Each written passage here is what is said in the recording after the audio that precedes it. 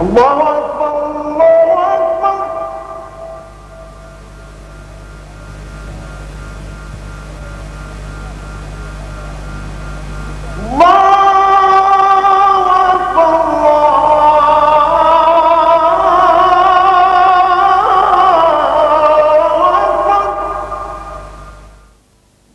Brother Ibrahim Al-Arid.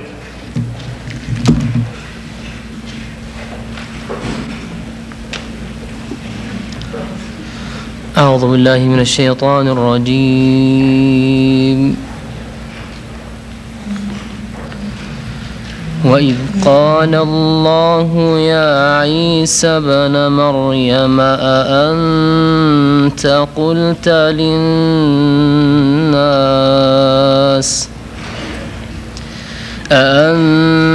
قلت للناس اتخذوني وأمي إلهين من دون الله قال سبحانك ما يكون لي أن أقول ما ليس لي بحق إن كنت قلته فقد علمته تعلم ما في نفسي ولا أعلم ما في نفسك إنك أنت علام الغيوب ما قلت لهم إلا ما أمرتني به أن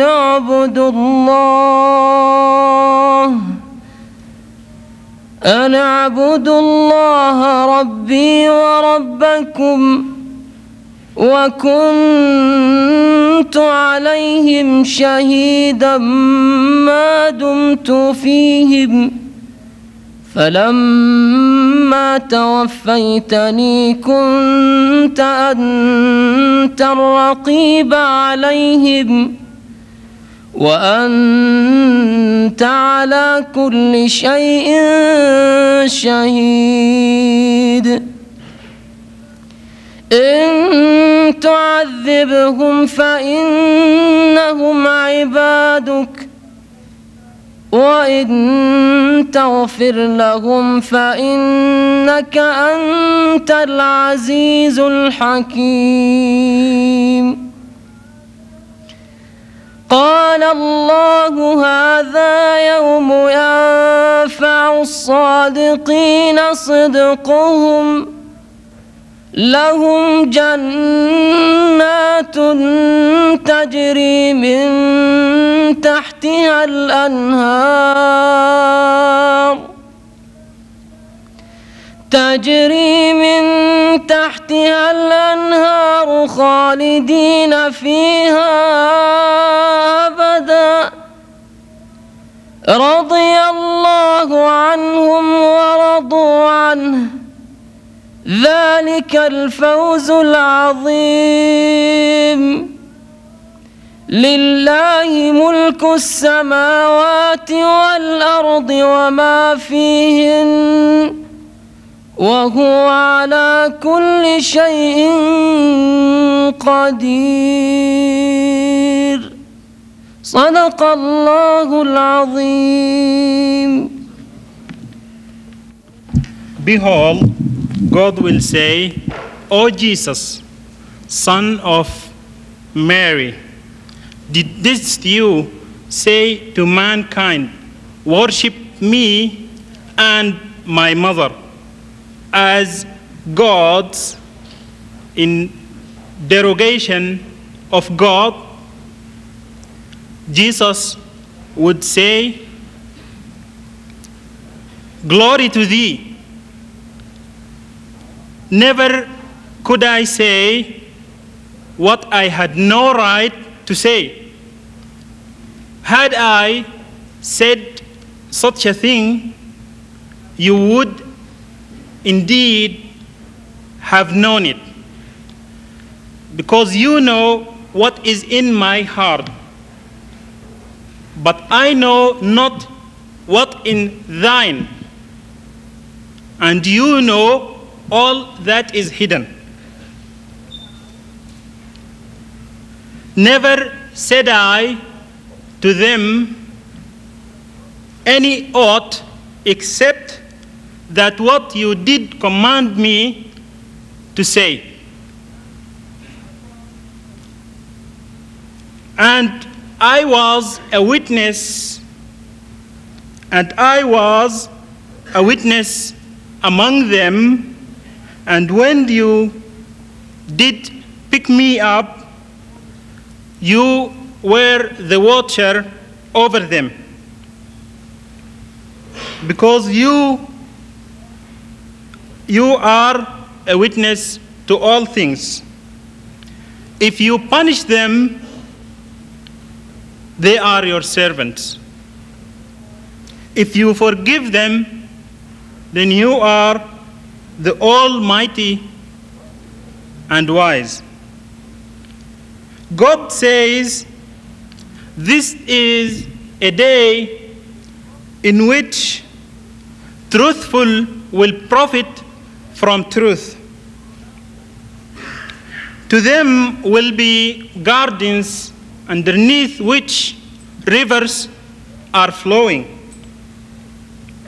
their eternal homes.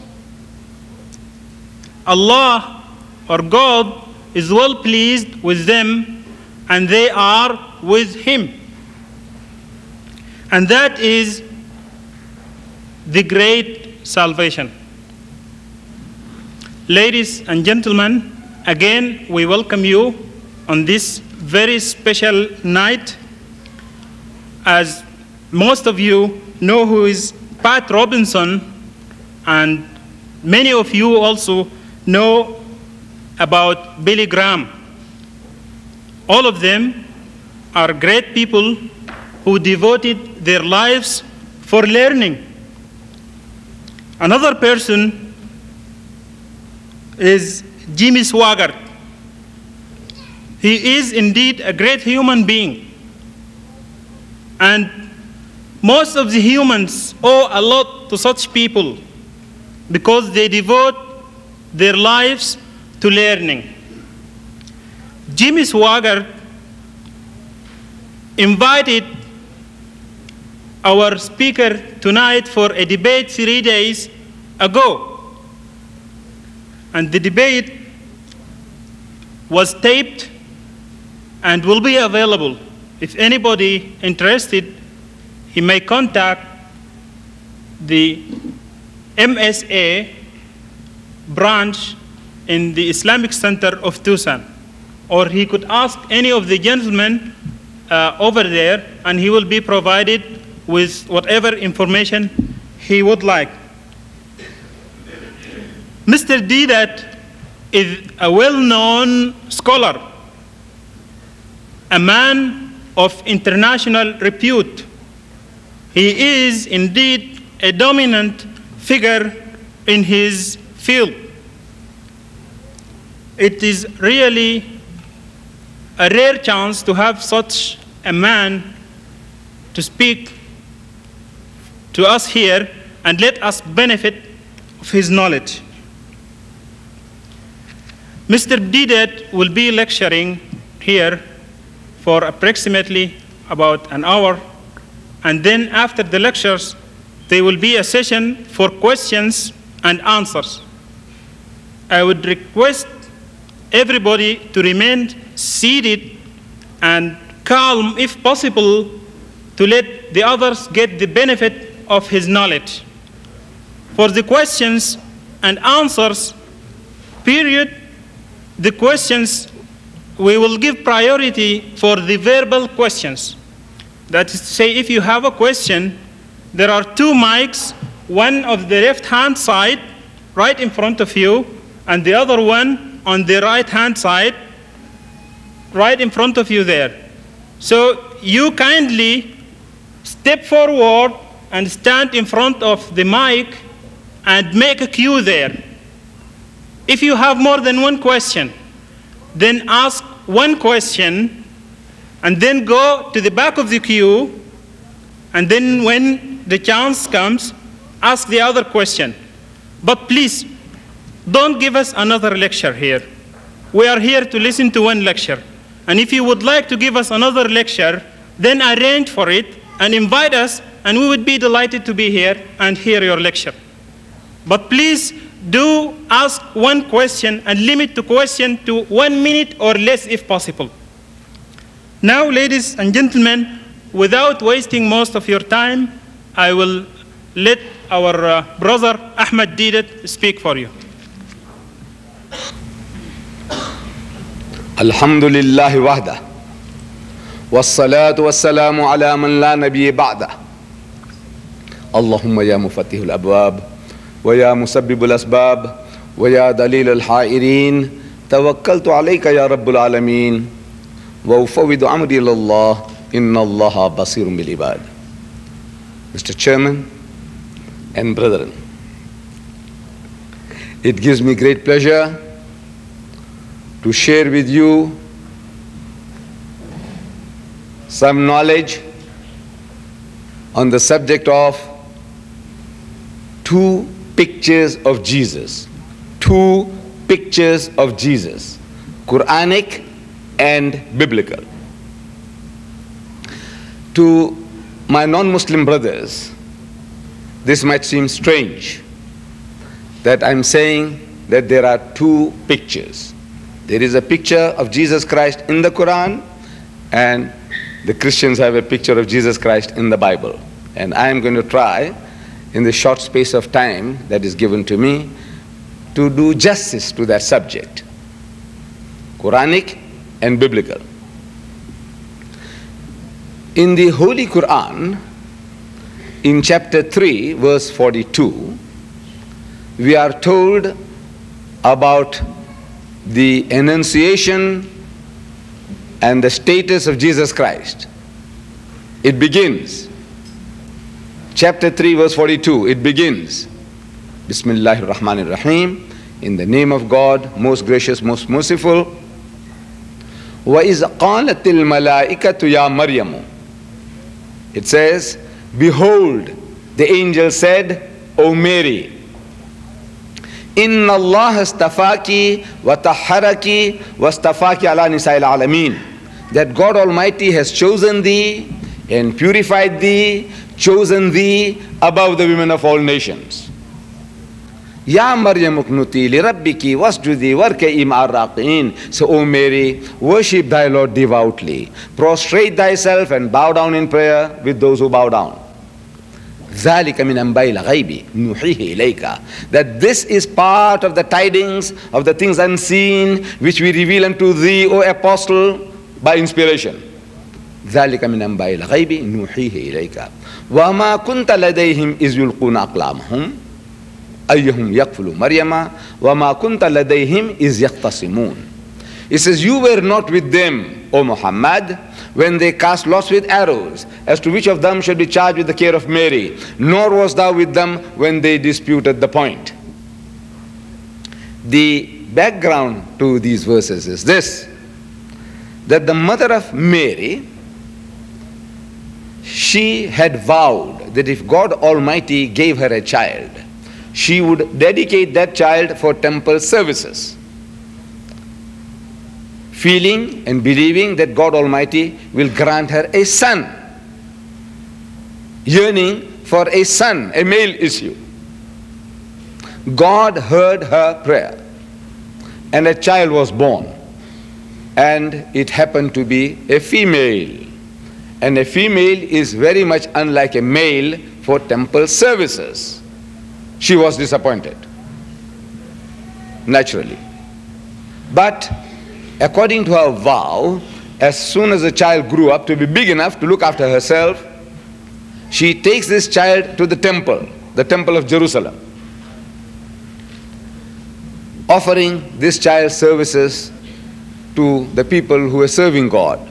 And when these people saw this child, this beautiful child, everybody was clamoring to be the godfather of this child. You know, it's a Western connotation. Godfather means somebody who will look after the child as a guardian. people were clamoring, the priests were clamoring. So they said, now the way to solve this problem is everybody wants to own the child, Mary. So they started casting lots, like head or tail. You know, we do head or tail. You toss the coin. So they casted lots according to the practice of the time, and it came to the turn of Zechariah that he was the fortunate person to be the godfather to this child. And there was a dispute, as always in things of this nature. You know, when you throw the dice, and if the dice falls for 6, they say, no, no, you cheated. You know, says, you know, we do that. This is human nature. And there was a dispute about the throwing of the dice. So God Almighty reminds Muhammad, and in other ways informing us, that how do you know all these things, O Muhammad? How did this knowledge come to you? You were not there when they cast lots with arrows, nor were you there when they disputed the point. Where did this knowledge come to you from? So God Almighty assures him and is assuring us that this is from himself. This knowledge is given to him by God. But our Christian brethren, they would say, no, this is not from God. This is Muhammad's own creation. This is his own concoction, the Quran. See, because they do not believe in this revelation. They say that the Bible is the last and final revelation of God, though it doesn't say so. The Muslim claims that the Quran is the last will and testament of God. There is a dispute, and we tried to settle that dispute, you know, with regards to the Bible. This Monday just gone by, Monday the 3rd, in Baton Rouge, a debate took place between myself and Brother Jumma Speeches, one of the most prominent evangelists in the Western world today.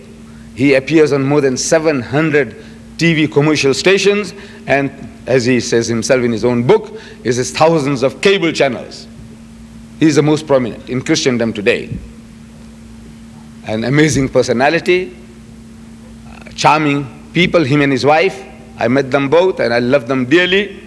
We had this debate, and I was given to understand it will be also aired through some of your TV channels in your city very soon through the Jumma Speeches ministry. But now coming to the point about this picture of Jesus in the Quran, God says that this is from me to you. The Christian says, no, this is Muhammad's creation. So let us analyze what I have just read to you. You see, at the very first verse that I read to you, God Almighty is telling us, told through Muhammad, telling us that Mary was a woman chosen by God Almighty above the women of all nations. This is enshrined in the Quran. Mary, the mother of Jesus, a woman above the women of all nations. So the question arises, why would Muhammad say such a thing?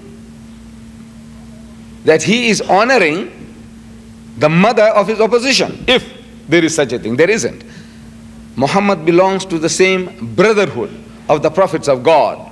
Moses, David, Solomon, Jesus, Muhammad. It's a brotherhood of prophethood. But from the Christian point of view, Muhammad is an opposition. He's a challenger to the integrity and position of Jesus. But now this person is telling the world, Muslims as well as non-Muslims, that Mary, the mother of Jesus, she was chosen above the women of all nations. And this he's telling in the first instance to his own people. Because Muhammad, he will admit, was an Arab. He was not an Indian. I'm an Indian, of Indian extraction. I come from South Africa. We have some Sudanese brethren from Africa. We have some Malay brethren from Indonesia, Malaysia.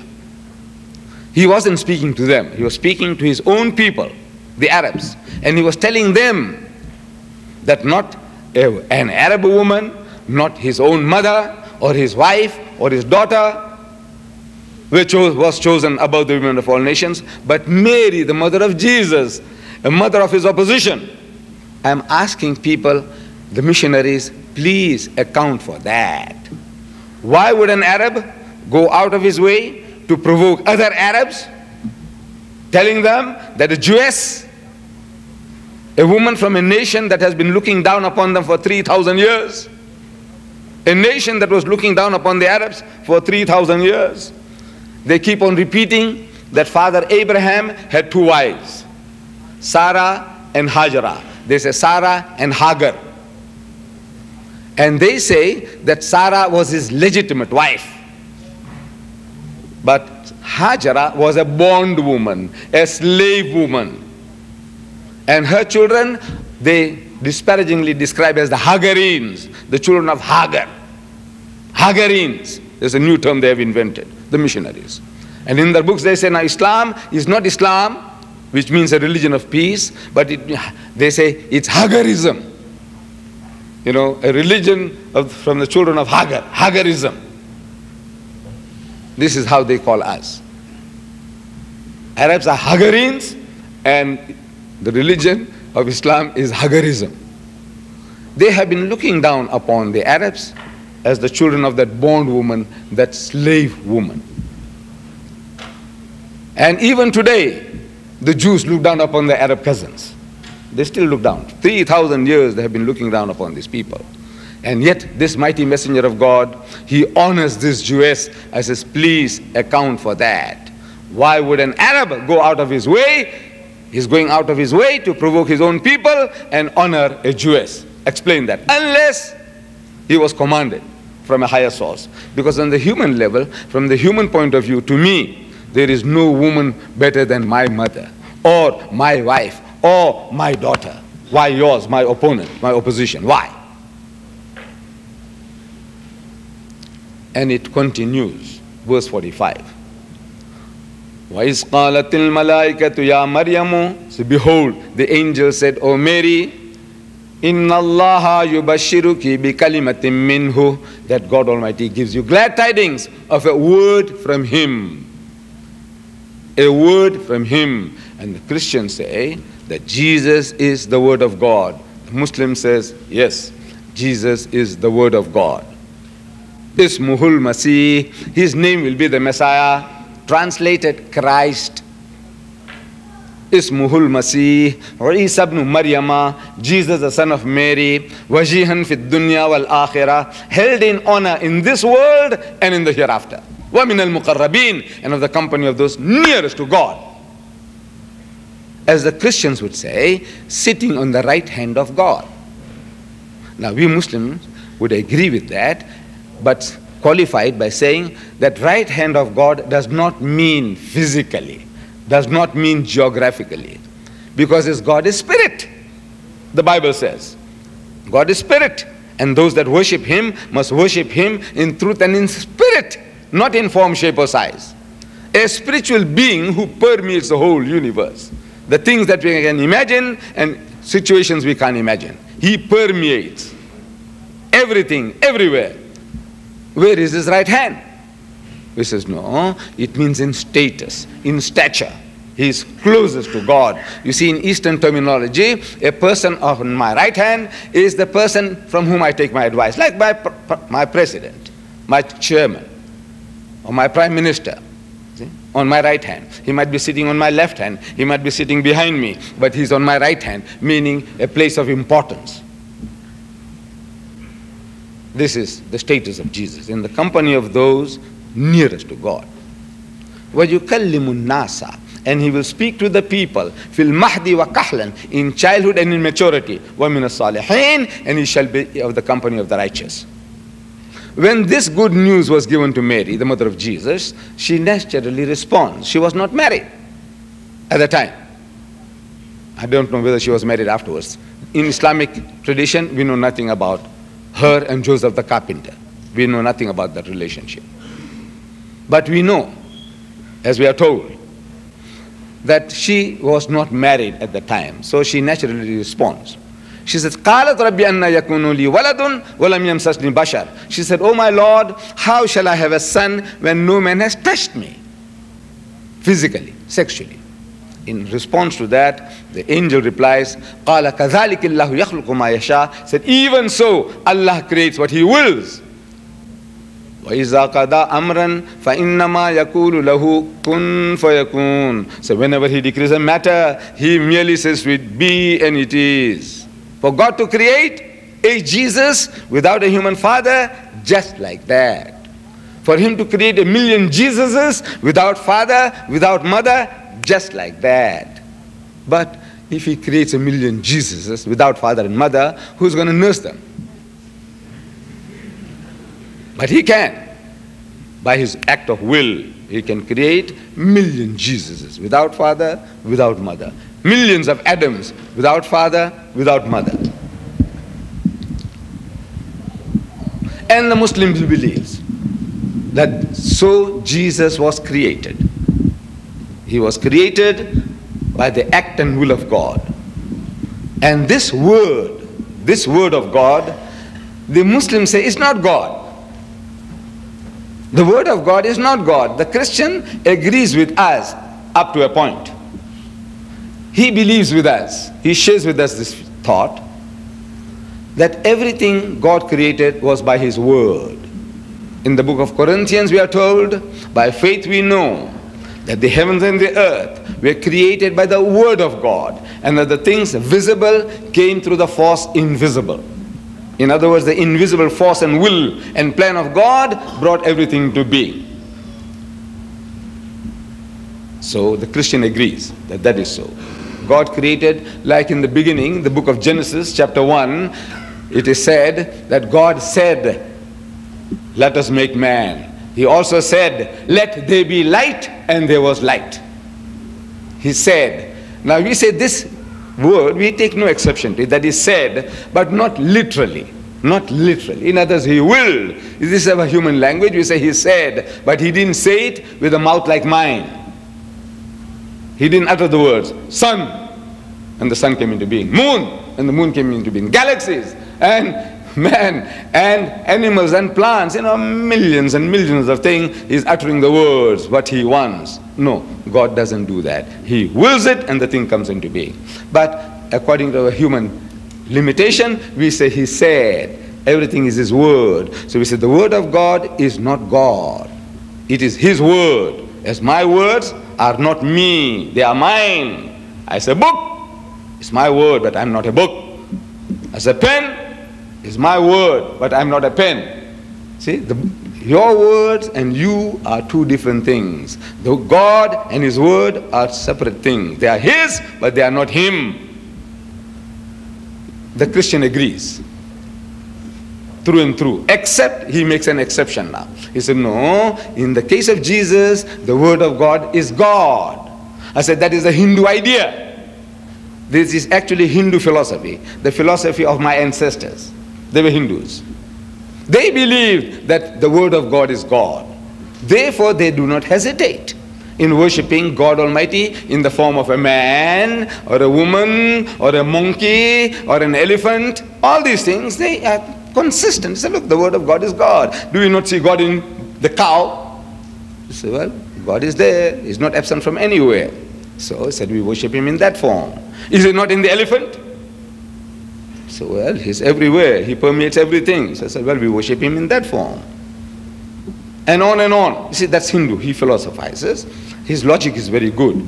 But now that is Hindu philosophy, that the word of God is God. The Christian agrees, except that exception. So no, in the case of Jesus, His word is Him. We say, no, His word is not Him. See, it is His, but it is not He. Now, this idea that God created Jesus by His act of will, His word, is unanimously accepted in Islam.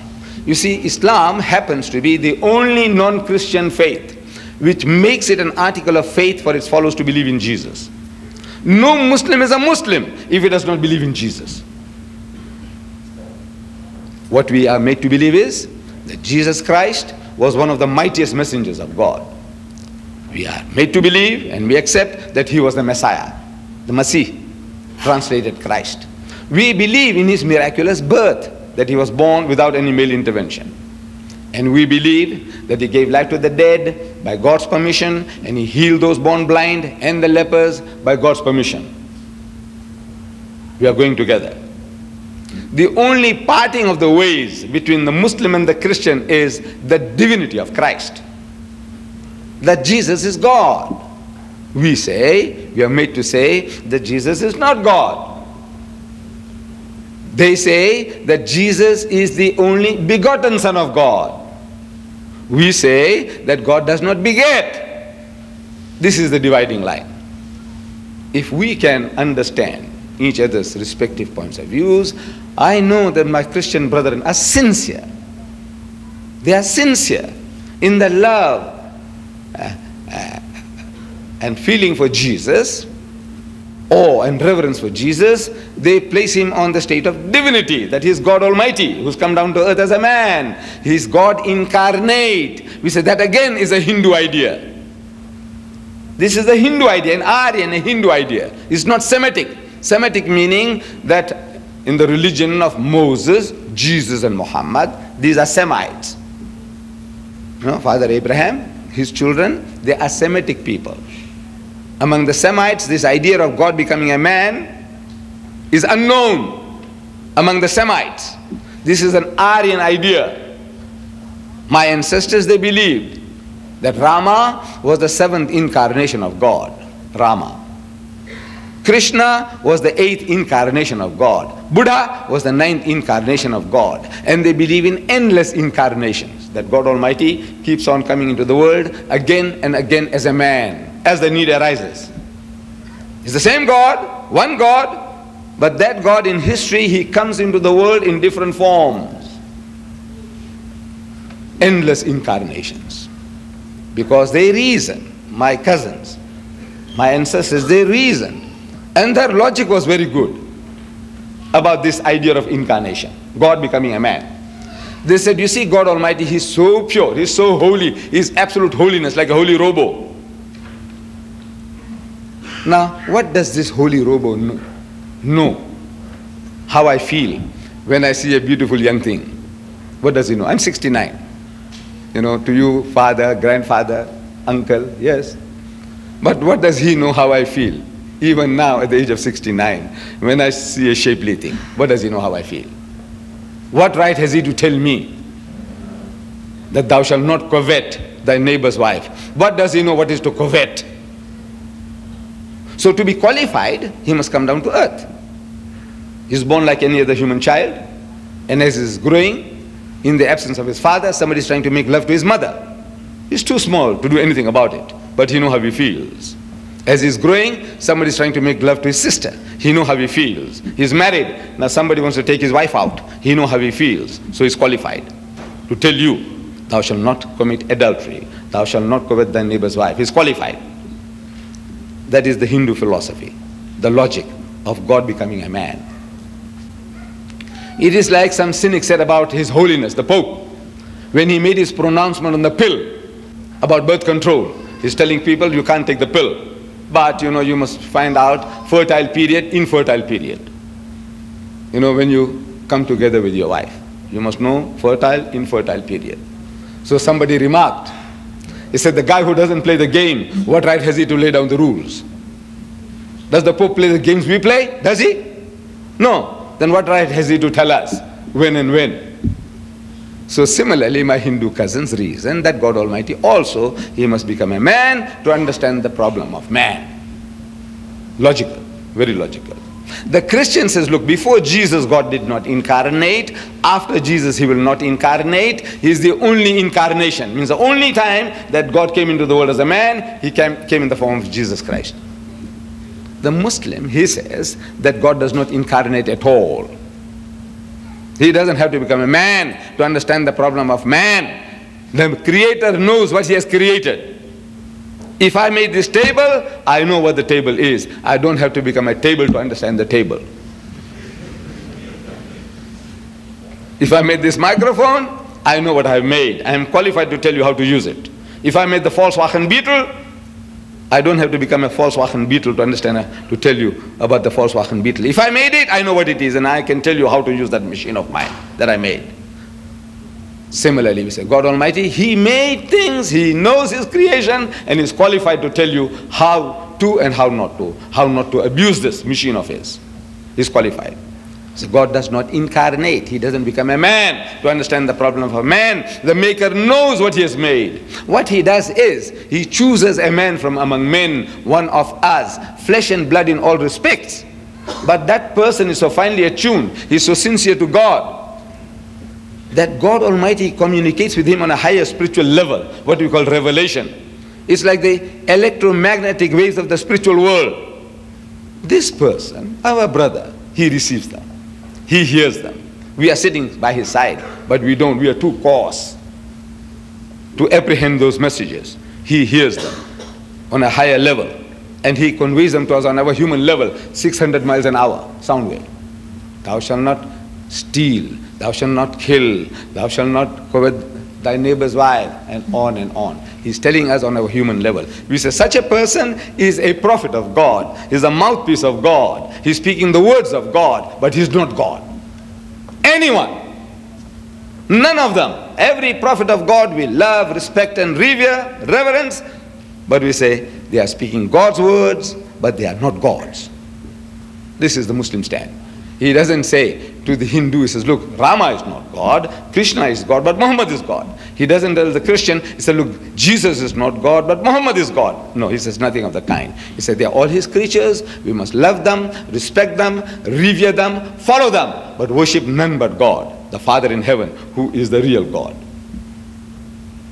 So Messiah, Masih, Jesus is the Messiah, he is the Masih, translated Christ.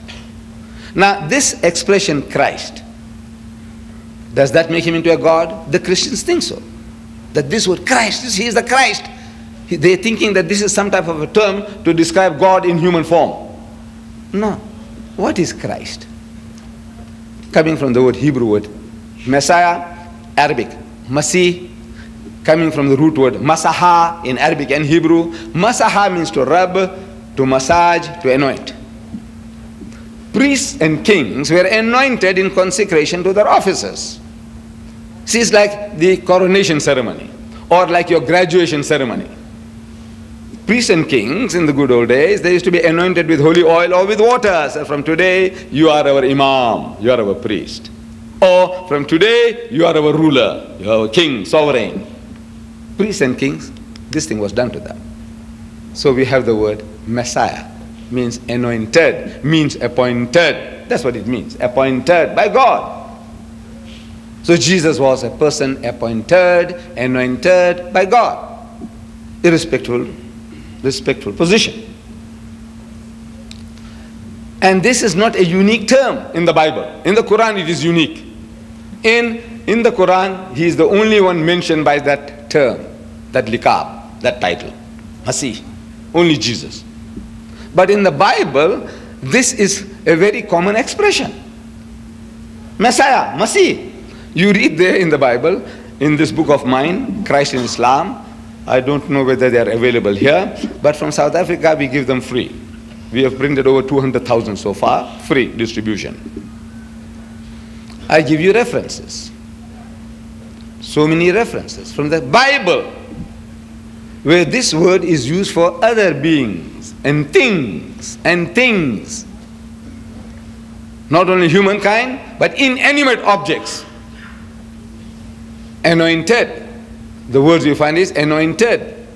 Anointed is the priests were anointed.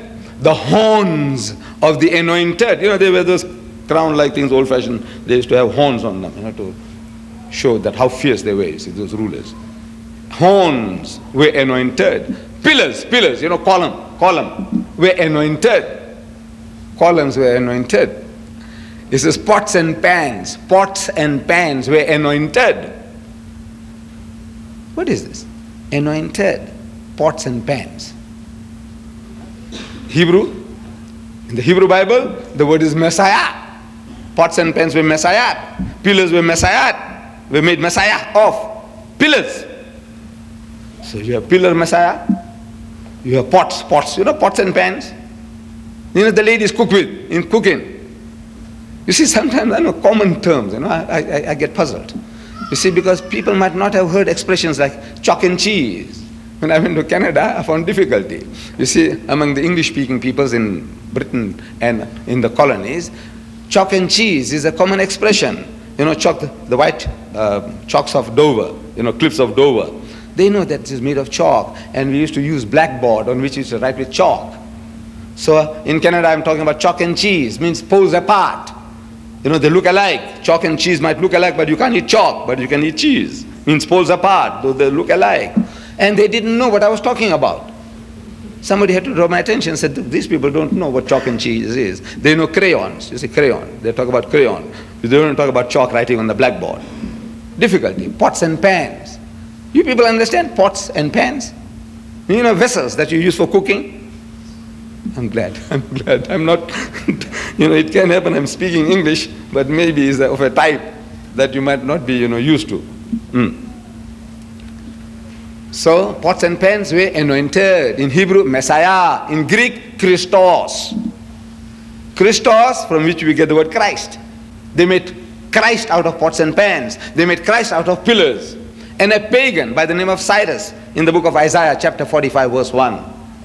God says, it is I who have surnamed thee. What? Christ. I call you Christ, Messiah. That though thou does not know me, means you kafir, you polytheist, you pagan, you don't know me. He doesn't recognize God as the one and only God. You don't know me, yet I have my anointed, Cyrus my anointed, in Hebrew, Messiah. In Greek, Christos. A pagan, God calls him Christ. If God Almighty calls a pagan, a mushrik, a polytheist, Christ, I said, what does it mean? The thing is that a game is being played by our translators of the Bible. Whenever it refers to other beings or things, they use the word anointed, anointed, anointed. So you're not associating with Messiah, Messiah, Christ, Christ. Can you see? Is that game they play in translating.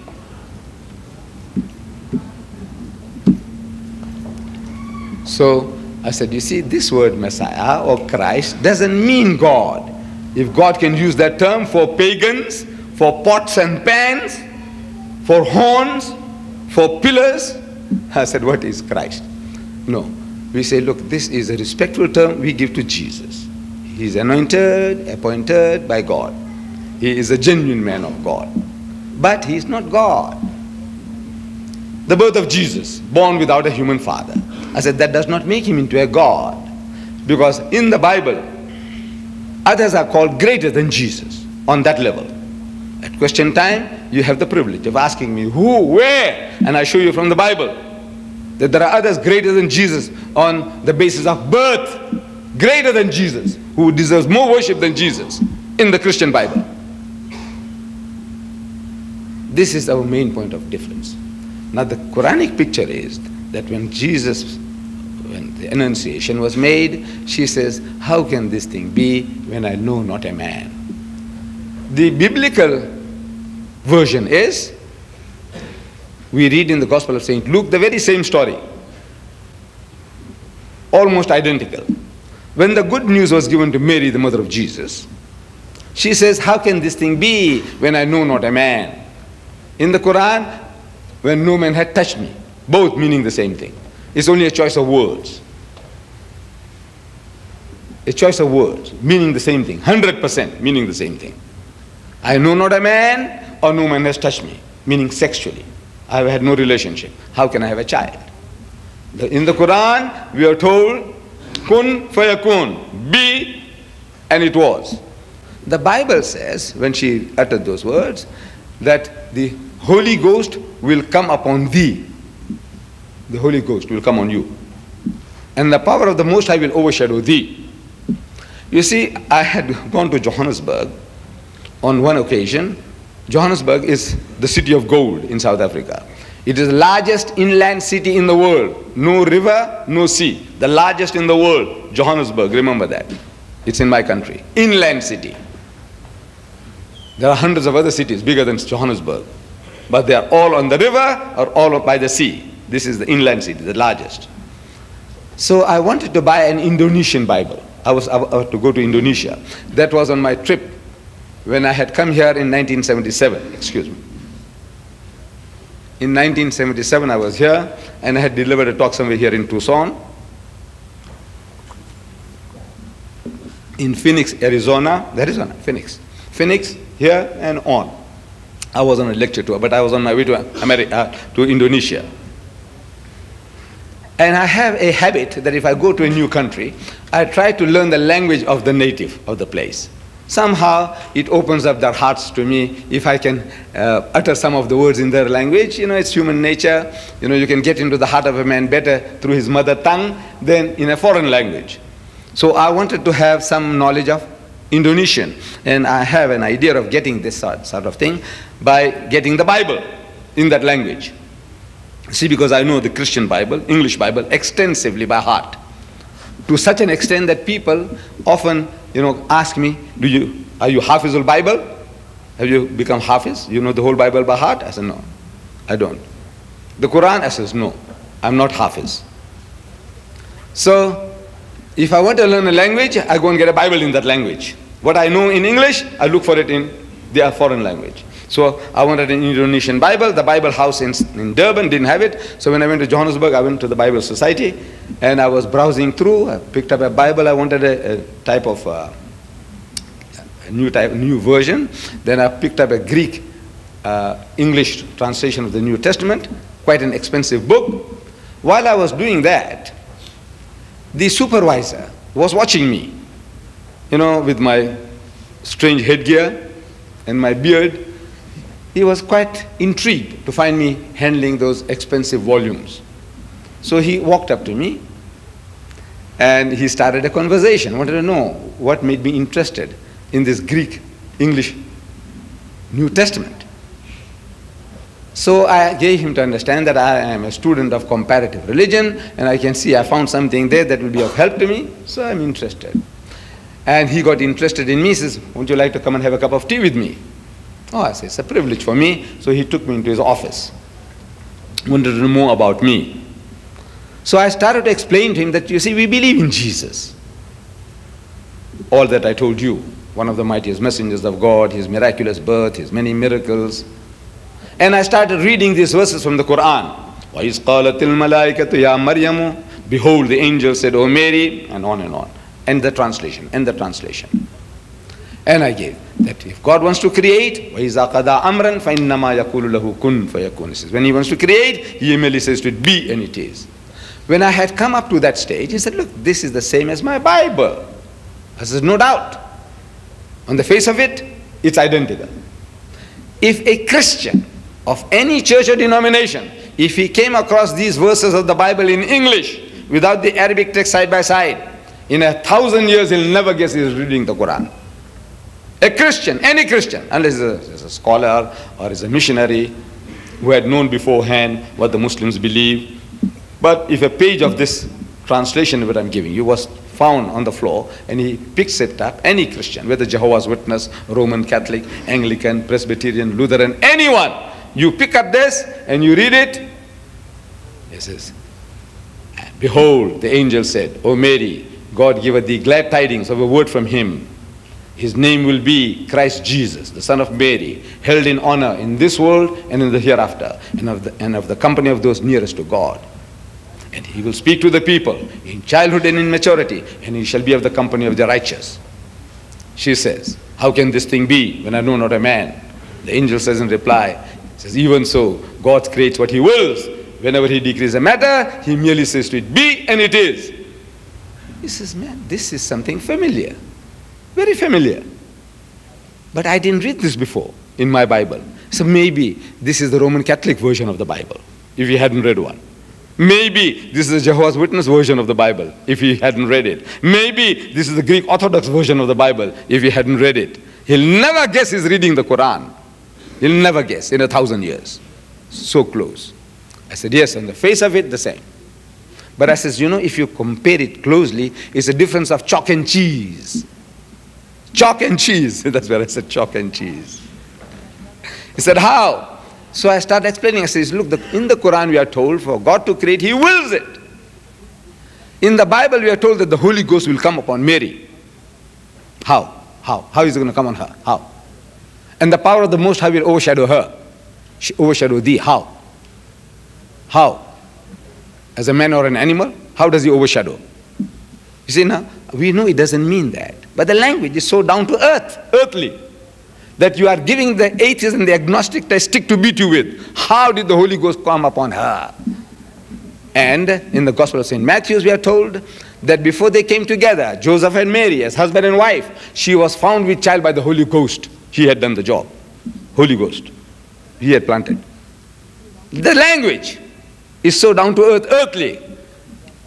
The Quran says, وَإِذَا قَضَى أَمْرًا فَإِنَّمَا يَقُولُ لَهُ كُن فَيَكُونُ. For him to create anything, he merely wills it and it comes into being. I say, between these two versions, there are two versions of the birth of Jesus. There are two pictures, Quranic and biblical. I said, which would you prefer to give to your daughter? So he bowed his head down in shame and he said, I would prefer to give the Quranic version of the birth of Jesus. We are told, before we come to this, of the birth, he said that he will speak to the people in childhood and in maturity, as an infant as well as a mature man. And now we have a confirmation of this happening. This is a miracle, that as an infant, a child can speak. It's a miracle. We read in Surah Maryam. Maryam means Mary. There is a chapter in the Holy Quran in honor of the name of the mother of Jesus Christ. Maryam, Mary. There is not a book in the Bible which is a library of 66 books of the Protestants and 73 books of the Roman Catholics. 73 books inside. It's a library. It's an encyclopedia. This is an encyclopedia of 73 books. This is an encyclopedia of 66 books. There is not one book named Mary in honor of the mother of Jesus. There isn't. You have Genesis, Exodus, Leviticus, Numbers, Deuteronomy, Matthew, Mark, Luke, John, Acts, Paul, Peter, Corinthians, Philippians, Galatians. But there's no Mary here. In this Quran is enshrined a chapter called Surah Maryam, chapter Mary, in honor of the name of the mother of Jesus Christ. We never take his holy name, the name of Jesus, or her holy name, the mother of Jesus, without respectfully saying, Hazrat Isa alayhi salam, revered Jesus, may peace be upon him.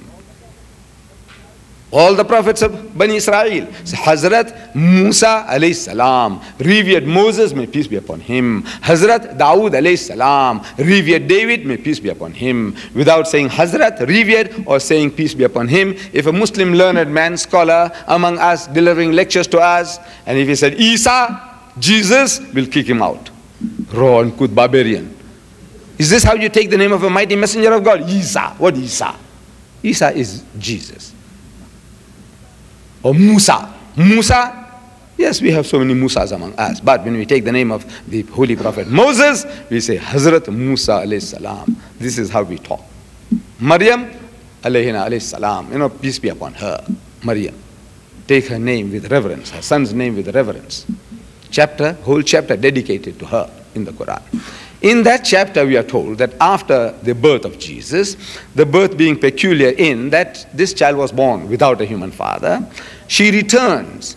She had retired to a remote place in the east, according to the Quran, and after the birth of the child she returns. Chapter 19, Surah Maryam describes, فَأَتَتْ بِهِ قَوْمَهَا تَحْمِلُهُ. Says, at length she brought the babe to her people, carrying him in her arms. قَالُوا, they said, Ya Maryamu, لَقَدْ جِئْتِ شَيْئًا فَرِيًّا. Says, truly, an amazing thing has thou brought. Shocked. We know full well that you're not married, and now you come with a child, shamelessly parading in the village, an illegitimate child. Ya ukhta Haruna, O sister of Harun, Ma kana abuki imra'a saw'in wa ma kanat ummuki baghiya. So your father was not a man of evil, nor was thy mother a woman unchaste. How have you brought this child without a father? Alleging that is illegitimate. What can she do? How can she explain? They were in no mood to listen to her. They say, you know, I heard some voices. And God had given me that good news, and the child now is born. Were they in a mood to listen to such kind of trash from the point of view? Were they? No. Would you be prepared to listen to your sister telling you that? He says, you know, brother, you know, I heard some voices, and now this is the 9th month now. Huh? I was asking a missionary last night, one of Jimmy Swaggart's ministers, you know, teacher in his college. He was giving out his Christian literature in our meeting. Most uncouth kind of behavior. You go to somebody else's meeting, you take unfair advantage of them, giving your literature, pushing down people's throats, arguing, debating with them in the audience before the meeting and after the meeting is uncalled for, uncalled for. For us Muslims to go to churches and doing that is uncalled for. You don't do things like that. Yes, you have every right to call people to your home, talk to them, give them tea, refreshment, share with them your knowledge, by all means. But you don't do that. You don't take unfair advantage of other people's meetings. You don't sponge upon people because of the good nature. Here is the man. And at the outside, after the end of the meeting, he started arguing and debating with me. So I'm asking him, I said, suppose. I said, look, the Quran says that Jesus was born miraculously. We accept. Read it. I want you to explain why would Muhammad come and tell us all these things. Because the easiest thing for a man to do, to get rid of your opposition, is to ridicule the man. So what are you talking about? A child was born without a husband, without a father. Huh? If your sister comes and tells you, I just described to you now, that she's carrying a baby and she heard voices, will you believe her? You know she never spoke a lie in her life as far as you know. Never. Now she tells you she heard voices. You believe her? Your mother, I'm telling him, your mother, in the absence of your father, she said she had a dream about her husband, and now she's carrying this baby. Do you believe her? I say, your mother. He says, maybe, maybe. Your mother. She said, I dreamt of your father coming along and cohabiting with her, and now she's carrying a baby. You believe that? And this guy is a teacher in the college. He said, maybe, maybe. He says, you know. I said, you're a moron. You are a moron. You know moron? A zombie. This is zombieism being cultivated. You can talk like that? That maybe your mother, you know, she had a dream and she's carrying a baby. Is this how children come about? In dreams? From dreams? No. But is it the lowness that which they can go? Just to prove that no, this is in the right. I said, look, here a woman, God Almighty says, this is my command. Act of will, she had a baby. We agree, we believe. 1,000 million Muslims, no arguments. We don't argue. We accept, because we know this mighty messenger of God had no reason to lie. What was he getting out of this? The easier way would have been to ridicule. So don't be a fool, man. What are you talking? Your sister, your mother, if she told you that, you believe her? He says, no. So how can you believe this Jewess 2,000 years ago? No, but we believe. Because who testifies? God is speaking through Muhammad, telling us, so we submit. Amanna saddaqna. Says, we hear and we affirm. So, they are reasoning with her. Say, how is it that you have brought this child into the world without a husband? What can she say? She said, Fa'asharat, the Quran says, Fa'asharat ilay, but she merely pointed to the babe, you know, to ask him. So they say, قَالُوا كَيْفَ نُكَلِّمُ مَنْ كَانَ فِي الْمَحْدِ صَبِيًّا. Said, how can we talk to one who's a child in the cradle? How can we talk to him, this little thing? What can he tell us? And by a miracle Jesus spoke. From his mother's arms, defended his mother against an unbelieving audience. So, قَالَ إِنِّي عَبْدُ اللَّهِ. So most certainly I am the servant of Allah. آتَانِيَ الْكِتَابِ. He has given me revelation. وَجَعَلَنِي نَبِيًّا. And he has made me a prophet. He spoke and defended his mother. The first miracle attributed to Jesus in the Holy Quran is that he spoke as an infant from his mother's arms.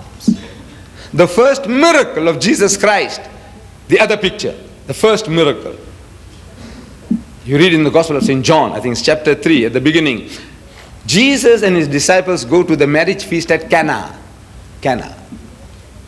And they run short of wine, W-I-N-E, wine. So his mother comes to him and says, son, look, these people are in a problem. They have run short of wine. Help them out. Believing that he's got mysterious powers to help these people solve the problem. So Jesus blurts out, according to the Bible, he says, woman, woman, what have I to do with thee? My time is not yet. Woman. In the whole of the 27 books of the New Testament, not once does he call his mother, mother. Woman, woman. I'm asking, in the Hebrew language, is there no word for mother? This word woman he uses for the prostitute. Same word. You see, the woman who was caught in the act, they bring her to Jesus. He said, look, this woman, we caught her in the act. What must we do to her? They're putting him to the test. They're trying to get him embroiled with the government or with the religious authorities. Either way, he loses. If he says, stone her, that was the law, book of Leviticus, that the adulterer and the adulteress must be stoned to death. If he says, stone her as a man of God, he must abide by the law. Stone her. And they would have stoned her and killed her. And if they were apprehended by the law, by the government, they said, look, our Messiah told us to. This is what our Messiah said. So he's in conflict with the government. Because adultery was not a capital crime in the Roman Empire, nor is it today in Christendom. It is not a crime at all. Adultery is no crime. Did you know that? Adultery is not a crime in any Christian nation on earth. It's not a crime. The law will not hold you responsible for committing adultery. He calls the prostitute, woman, where are thine accusers? So he says, no, they are all gone. So he said, all right, go and sin no more. Woman. He says, there's not a single place he calls his mother, mother in the Bible. So he says, woman, what have I to do with thee? My time is not yet. So she persuades him. He said, look, man, help them out. These people are in difficulty. He says, all right, fill up the vats. You know, the wine vats with water. And they fill it up. And he turned the water into wine. And they drank. And they remarked, the drunkards of the night who have been drinking, imbibing all night, they're remarking, why have you kept the best wine for the last? The best wine, why have you kept it to the last? So my brother Jimmy Swaggart, he says in his book that that wine was pure grape juice. I said, brother, I didn't have a chance to talk about that, but I said, brother Swaggart, you see, if a man has been imbibing wine for a whole night and the things run dry and you give him pure grape juice, that grape juice is like mud water to him because there is a law involved. You drink 5% alcoholic drink, 5%, after a while your senses are getting dulled. You need 10% to make you feel that it's alcohol, something to give you a kick. Then you need 20% to make you to feel there is something potency in it. You have to increase the alcoholic content to make you feel that it's better than the previous one, it's better than the previous one. If you give such a man grape juice, he says it's mud water. What is it? Insipid, no taste.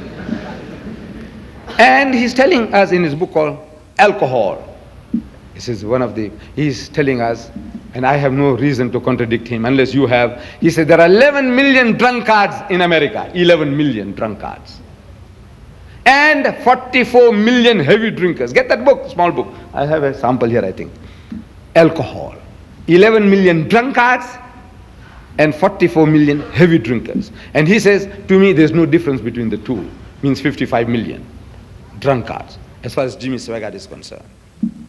In my country, they don't call them drunkards. It's an insult. The guy can punch you on the jaw if you call a man a drunkard. You have to call him alcoholic. You know, the poor man is sick. It's a sickness. He needs treatment. It's not a sin. Alcohol is not a sin. It's a sickness. Jimmy Swaggart calls a spade a spade. He said drunkards. 55 million drunkards in America. 11 million drunkards and heavy drinkers. I said, I make no difference. I said, yes, brother. I said, go a step further. Islam will take you a step further. He said, even your social drinkers are on the same level. They're breaking the laws and commandments of God as given in the last and final revelation of God. The Holy Prophet Mohamed, he said, whatever intoxicates in greater quantity is forbidden even in smaller quantity. No excuse for a nip or a tot. The Holy Quran says, Ya ayyuhallazina amanu, O you who believe, innamal khamru, most certainly intoxicants, wal maisiru, and gambling, wal ansabu, and fortune telling, wal azlamu, and idol worship, rijzum min amali shaitan, are an abomination of Satan's handiwork, fajtanibuhu la'allakum tuflihun. It's a shun such abomination that you may prosper. And one pronouncement, he created the biggest society of teetotalers in the world. 1,000 million Muslims, as a people as a whole, they don't imbibe that filth. We have our black sheep. We are not all angels. We know some Muslims can bring the Christian under the table. That you know. We are ashamed of them. But as a people as a whole, the biggest society of teetotalers, people who don't imbibe, are the Muslims. And what did it? This word of God. This is a miracle. You perform 1,000,000 miracles and you can't change people. Here, without any miracles, he transformed nations. This is a miracle. What miracle are you talking about? So, the Quranic first miracle of Jesus, he spoke and defended his mother against an unbelieving audience. The first miracle of Jesus, he turned water into wine. Since then, wine has flowed like water in Christendom. And there's no way out. The preachers, Jimmy Swaggart is telling us, there's a book called Preachers. And he's telling us in that book, he said at a church conference, all these preachers, the evangelists, the hot gospelers, the Bible thumpers, you know, they call them evangelists. Born again Christians.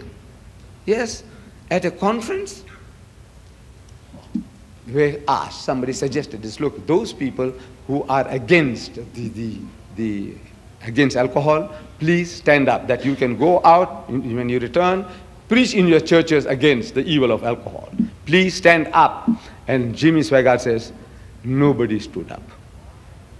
That means they all opted for alcohol. Why? And their reason. Jimmy Swaggart said, the reasoning is, he said, look, our Lord Jesus turned water into wine. If it is good enough for our God, it's good for us. Good logic. If it's good for your God, it's good for you. He says, that was pure grape juice.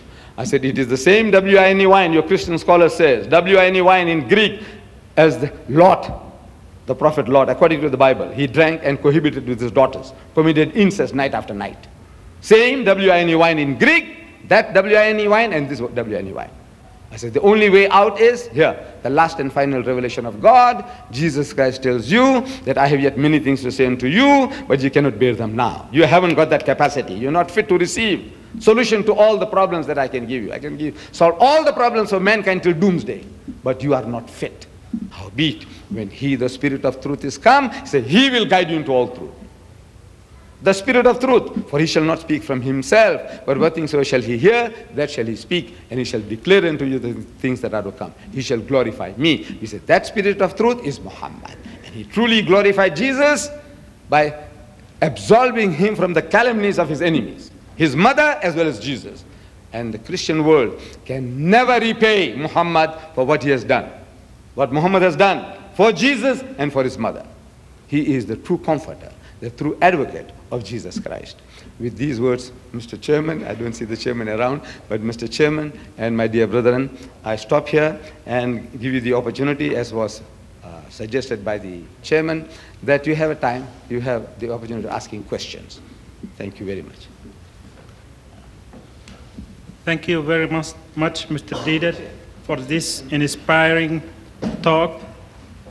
I will now give a 1-minute outline for the lecture for those who came late. Mr. Deedat started talking about the legitimacy and the illegitimacy of both children of Abraham, and then he talked about how the Jews looked down the Arabs 1300 years ago, and they are still looking down at the Arabs now. He went further and he talked about Mary and her status, that she was not being married before the birth of Jesus, and how miraculously Jesus was born.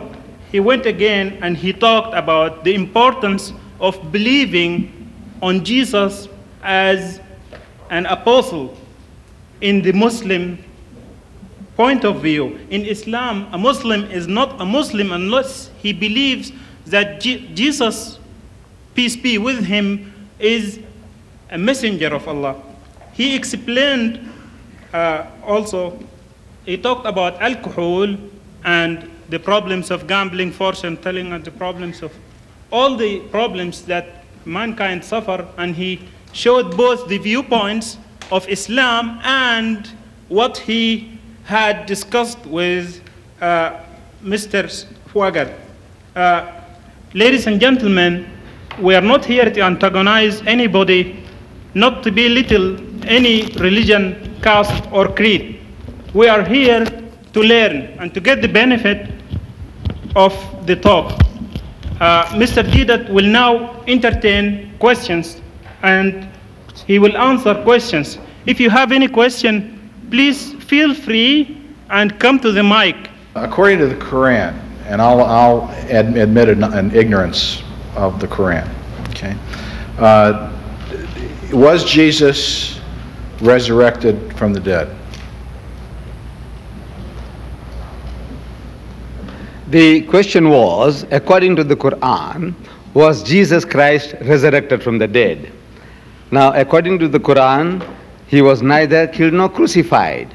See, the Quran says, Bismillahir Rahmanir Rahim, وَقَوْلِهِمْ إِنَّا قَتَلْنَا الْمَسِيحَ عِيسَى بْنُ مَرْيَمَ رَسُولُ اللَّهِ. That they said in boast that we killed Christ Jesus, the son of Mary, the apostle of God. In answer to that, God says, وَمَا قَتَلُوهُ وَمَا صَلَبُوهُ. That they didn't kill him, nor did they crucify him. وَلَكِنْ شُبِّهَ لَهُمْ. But it was made to appear to them so. وَإِنَّ الَّذِينَ اخْتَلَفُوا فِيهِ لَفِي شَقٍّ مِّنْهُمْ. And those who dispute therein are full of doubts. مَا لَهُمْ بِهِ مِنْ عِلْمٍ. They have no certain knowledge. إِلَّا اتِّبَاعَ الظَّنِّ. They only follow conjecture, guesswork, fiction. وَمَا قَتَلُوهُ يَقِينًا. For of a surety they killed him not.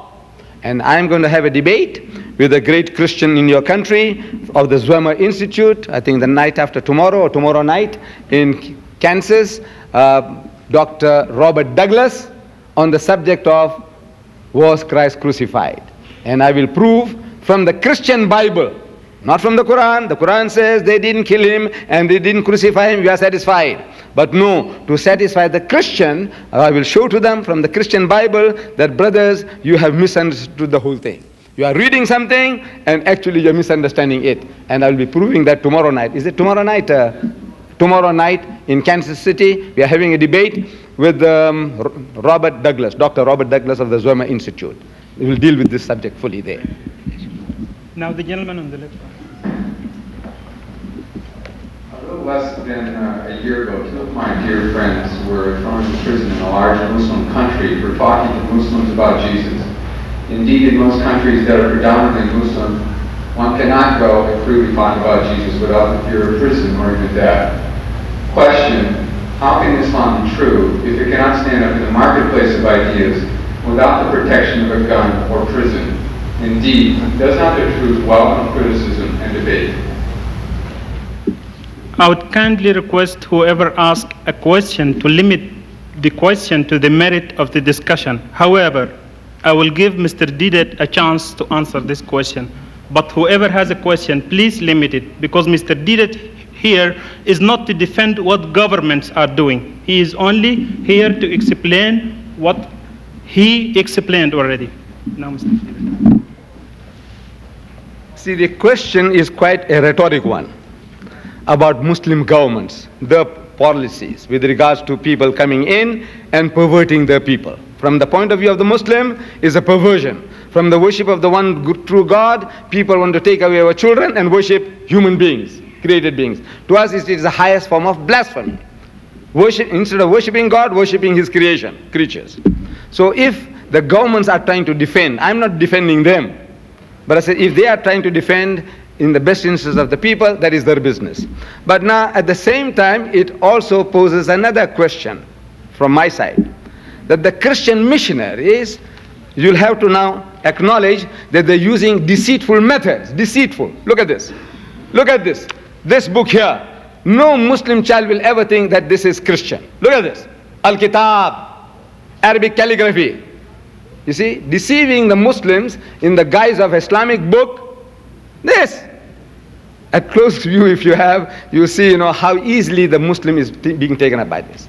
Al-Kitab. This calligraphy is Islamic, but actually is the Gospel of St. Matthew.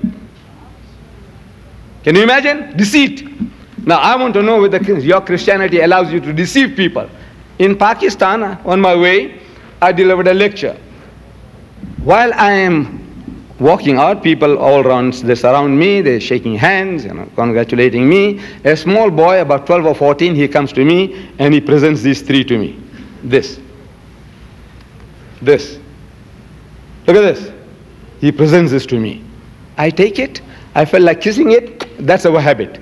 Allah's kalam, if we come across, we kiss it, but the crunch was too great, people, so I put it quickly in my pocket. For about 3 to 4 days, I had no chance of taking it out. Believe me, I'm not exaggerating. I'm moving from place to place. I have no time. When I go to the hotel, I'm tired. I take off my jacket and throw it down one side. Then in Abu Dhabi or somewhere, I took it out and put this on my table next to the bed. Still, I'm not looking what it is. Then now, to move further, I said, now let me weed out all these papers that I've collected. And I start looking at this. I'm reading Allah, Muhammad. Look at it. Allah, Muhammad. I'm reading Allah, Muhammad. I turn the back, it's calendar. Another one, beautiful calligraphy, Islamic calligraphy. Look at this.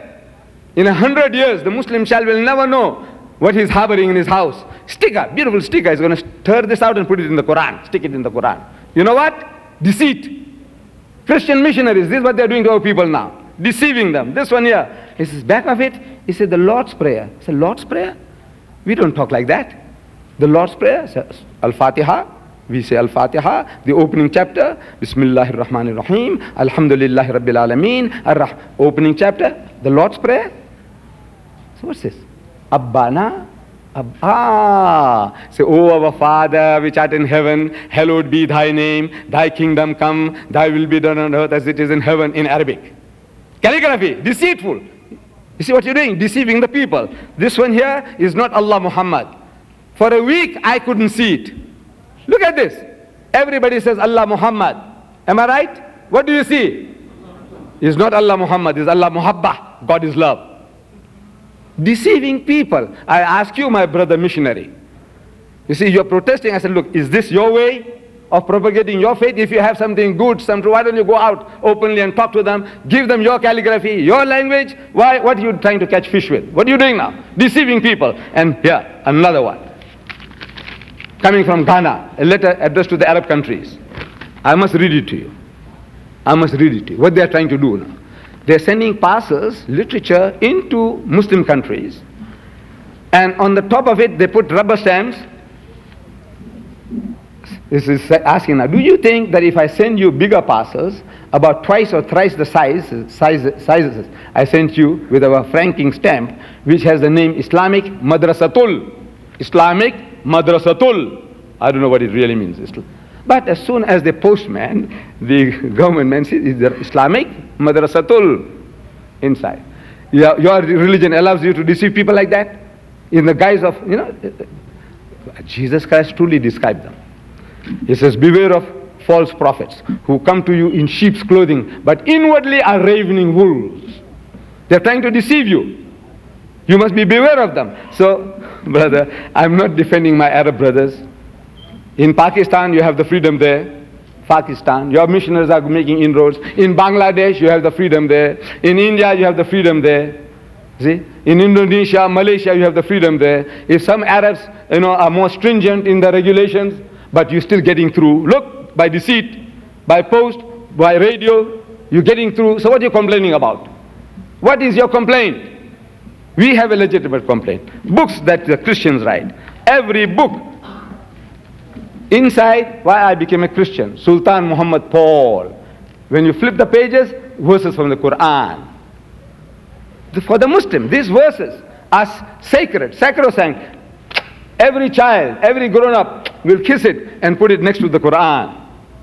Why? Because Allah's kalam is, He will not tear it, He will not burn it. You know the psychology of the Muslim, and you're taking unfair advantage of it. Look at this. From Sufism to Islam, John Abdul Subhan. Look at this. Deceit. Does your religion allow you to deceive people like this?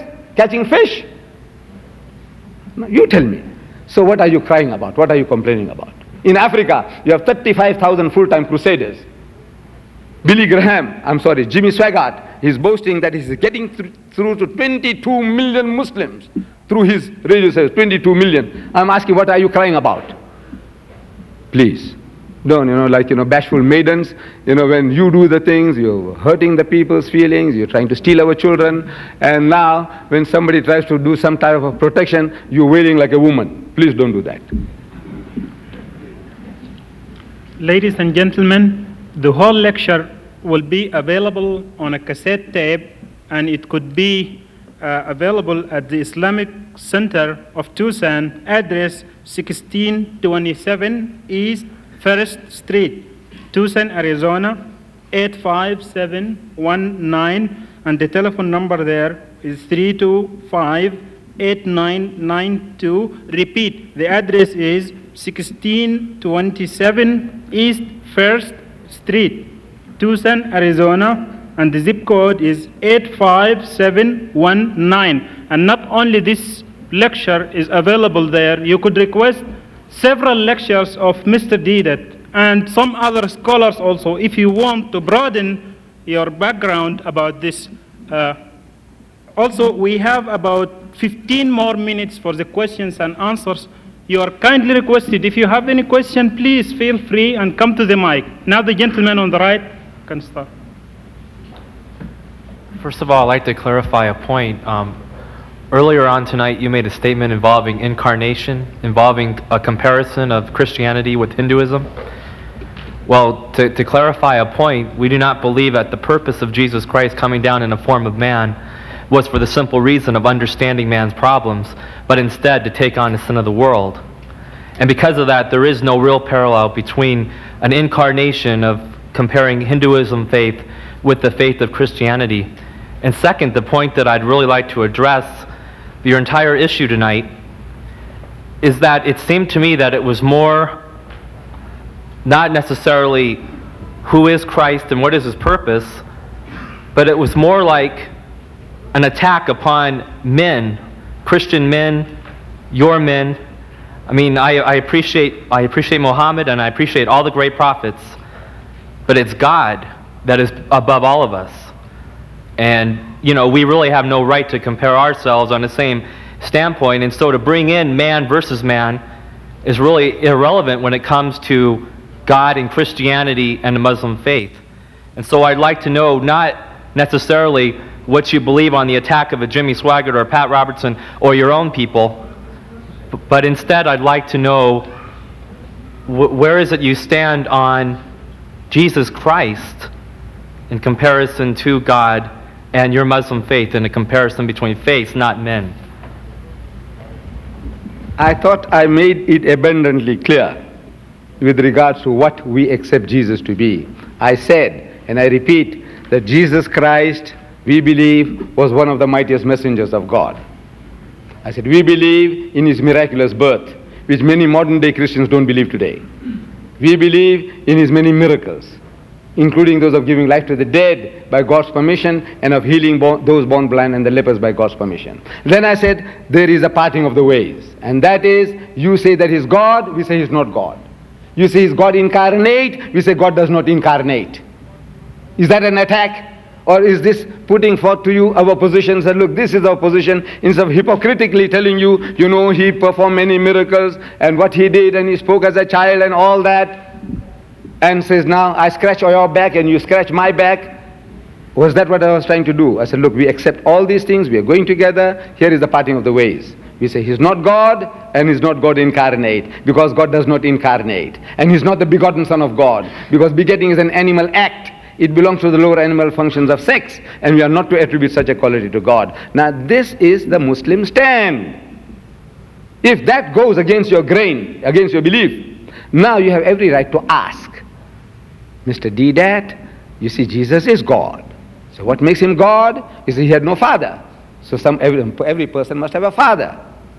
So I have to agree, yes. So Jesus must also have a father. So if you can't show a father, who is his father? I said, no, he has no father. He said, no, his father is God.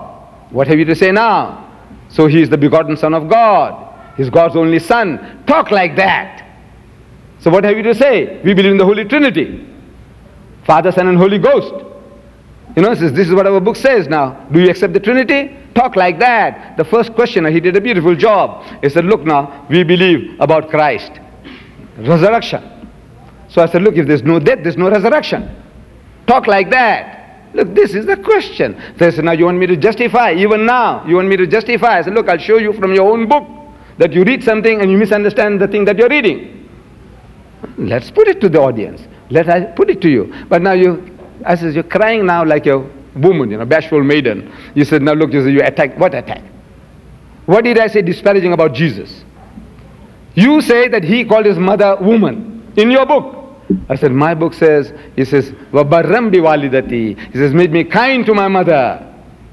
وَجَعَلَنِي جَبَّارًا شَقِيًّا. And he's not made me, وَلَمْ أَجْعَلْنِي جَبَّارًا شَقِيًّا. And not, you know, aggressive or abusing.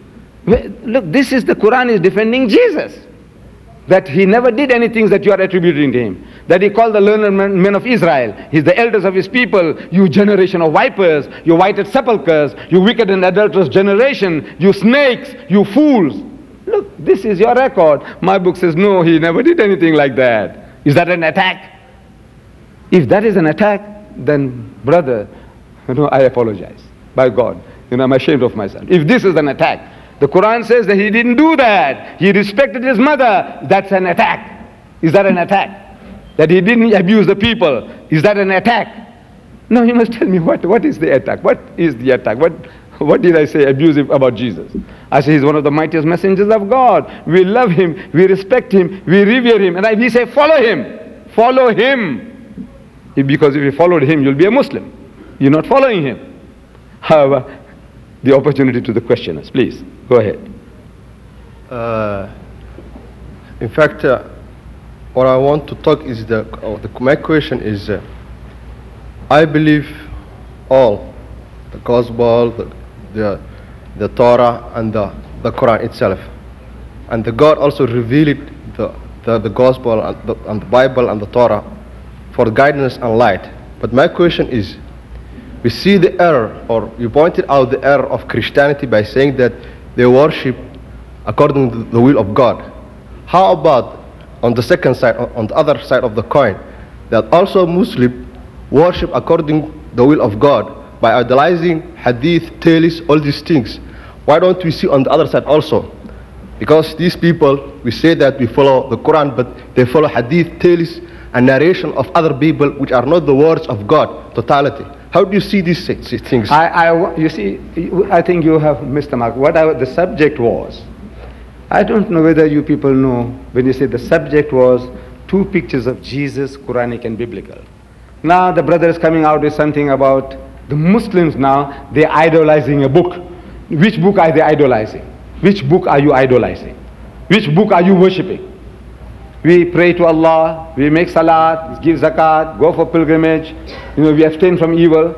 I don't know, what is the question? Where is what troubling you? I don't know. You see, the subject was about Jesus. Now you're talking about books and idolizing books. Which Muslim is worshipping a book? I want to know. Then I'll deal with that Muslim. But if you are that Muslim, then you tell me, which book are you idolizing? Okay, can I ask? No, look, please, this was supposed to be question time. There are so many people behind you. Please give them an opportunity. Yes, please. Okay, thank you. My question is one of curiosity. If the Muslim believes in Jesus Christ as being a prophet, then I assume that means that they're revering his message and what he was. So my curiosity is one, in the Christian description of him, say by the prophet Isaiah, when he's referred to as the coming Messiah being Emmanuel, translated as God with us, and also in the men that he was with, that he trained up, who, when they relate his story, relate frequent instances where they say that no man comes to God but through me, and that I am the bread, the truth, the life, that I am God. So I'm curious about how you handle that. It's a very, very pertinent and straightforward question. Straight request, you know, it calls for my response on that level. You see, there are quotations in the book of Isaiah in the Old Testament where a description is given about somebody, something, maybe the Messiah. It says, and he shall be called, I'm quoting, called Emmanuel, which means God with us. He shall be called Emmanuel. Now I'm asking people, I said, look, you've got 27 books in the New Testament, 27 books. In any one of these books, is it ever mentioned anywhere that Jesus was ever called Emmanuel? Was he called Emmanuel? He was called Jesus. He was called the Messiah. He was called the bread of life. He was called the truth of God. All that, the word of God. Was he ever called Emmanuel in any one of these 27 books? Was he? No. So it means it's not referring to him. He shall be called. Like you see, the man comes along, he's going to lecture to you people on the subject, 2 pictures of Jesus, Quranic and biblical, and that man shall be called the Messiah. Now, did anybody call me Messiah? No. So there's no fulfillment. Can you see? If I wasn't called Messiah, I'm not the Messiah. He was called, and nobody ever called him. He shall be called. I said, you see, that refers to Muhammad. Because Muhammad, you see in the Quran, in the Holy Quran, you read that Muhammad and Abu Bakr at the flight, they were in a cave and they were almost being caught out. And Abu Bakr says, he says, look man, they are upon us. We are done for. And Muhammad says, Inna Allah ma'ana, Emmanuel. Inna Allah, God is with us, Emmanuel. Muhammad said that, not Jesus. Jesus on the cross, he said, Eli, Eli, lama sabachthani. You see, at the critical moment, when you have God with you, who says that? Muhammad says that. Inna Allah ma'ana, which is the exact translation of Emmanuel, God with us. Jesus says, according to your record, Eli, Eli, lama sabachthani, which means, my God, why hast thou forsaken me? God is not with him. He's forsaken by God. That's at the critical moment. So this is not referring, nowhere referring to Jesus. With regards to Jesus saying, I am the way, the truth and the life, no man cometh unto the Father but by me. Mr. Deedat, what have you to say to that? I said, I have to respond. He did say that. I am the way. He is the way. You see, in the context now, let's have a look at it in the context. You see, the disciples of Jesus misunderstood everything. Everything he spoke, they misunderstood. And his present-day disciples and followers misinterpret everything he uttered with apologies. You see, this is in John chapter 14. At the beginning, we are told, Jesus says, in my Father's house there are many mansions. Had it not been for so, I would have told you. And I'm going to prepare a place for you. And whither I go, ye know, and the way ye know. You know where I'm going, and you know how to get there. In other words, I assume you understand what I'm talking about. He's telling his disciples, you know where I'm going and you know how to reach that destination. So they say, Lord, we know not whither thou goest, and how can we know the way? In other words, they misunderstood. Jesus is talking about spiritual matters, spiritual goals, spiritual destination. They are thinking of geographical locations, Washington, Pittsburgh, Philadelphia, what? They think, it's a look, we don't know where you are going, and how are we going to get there? Look, misunderstanding. He's talking about spiritual things, they're thinking of geographical places. So Jesus in answer to that says, I am the way, the truth and the life. No man cometh unto the Father but by me. It means if you want to know where I'm going, look at me. The way to God is personified in me. Look at me. The truth of God is personified in me. Look at me. True life is personified in me. Look at me. If you follow me, you will reach your destination. And they misunderstood again. No, it was too heavy for them. Too heavy for them, for his disciples. The simple statements, they can't understand. Everything they're misunderstanding. So they said, look, Lord, show us the Father and it sufficeth us. Look, all this you're talking about is too heavy for us, too heavy. We don't know what you're talking about. Just show us God. If we can see God, we'll be satisfied. In answer to that, Jesus says, Philip, you have been with me for so long. You know, you ought to know better than that. You are a Jew. And as a Jew, you know, no man can see God and live. God is not seen at any time. That's what the scriptures say. He's not seen at any time. And no man can see God and live. If you see God, you'll be consumed. And you with me for so long, and you still asking such a silly, making such a silly request. You want to see God with your bodily eyes when you can't look at the sun. He said, if you have seen me, you have seen the Father. Meaning, if you understood what I am, you would have understood what God is. Same John is talking, other places, seeing they see not, hearing they hear not, neither do they understand. Means you see and you don't see. If you have seen me, meaning not physical seeing, because Philip had no defect in his eyes. If he had, Jesus would have healed him. If he can heal other people from the blindness, why not his disciple of his defect in sight?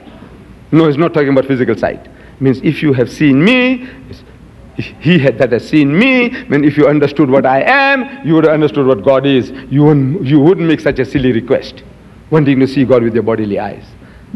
Way to God, you see, every prophet of God, in his own time, in his own dispensation, is the only way to God. In the time of Moses, Moses was the way to God. If you wanted another way, the children of Israel chose another way, through the golden calf, for which 24,000 people were killed. The Jews, killing Jews.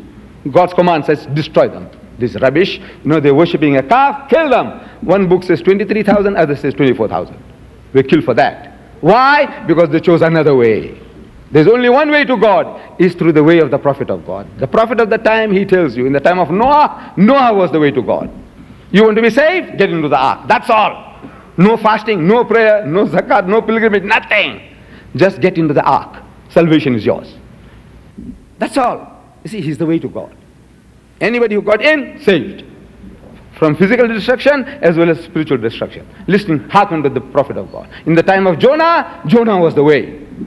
In the time of Jesus, Jesus was the way. In the time of Muhammad, this is his dispensation. Muhammad is the way. If you want another way, it will not be accepted from you. Because Christ told you that when he, the Spirit of truth, is come, he will guide you into all truth. He had the message. He had the solutions. But now he didn't have the time. The poor man is on the run. As soon as he opened his mouth, the Jews were after his blood. And a man on the run, he's got no time to give you all the teaching. So he said, I have yet many things to say unto you, but ye cannot bear them now. Howbeit, when he, the Spirit of truth, is come, he will guide you into all truth. He said, that Spirit of truth is Muhammad. And we are prepared to reason with you. Let us have a dialogue. I have written a book called What the Bible Says About Muhammad. This deals with prophecies from the Old Testament. I have delivered a lecture on Muhammad, the natural successor to Christ. It's available on videotape. I haven't had a chance to write the book yet. But inshallah, God willing, I'll write the book. You see? So in other words, now let us have a dialogue. Who is the Spirit of truth? Who is the Comforter? And what does this mean when he says, I am the way, the truth and the life? He is the way to God. He is not the goal. To the Christian, he is the goal, he is not the way. You see, we must talk and reason how I see it, how you see it.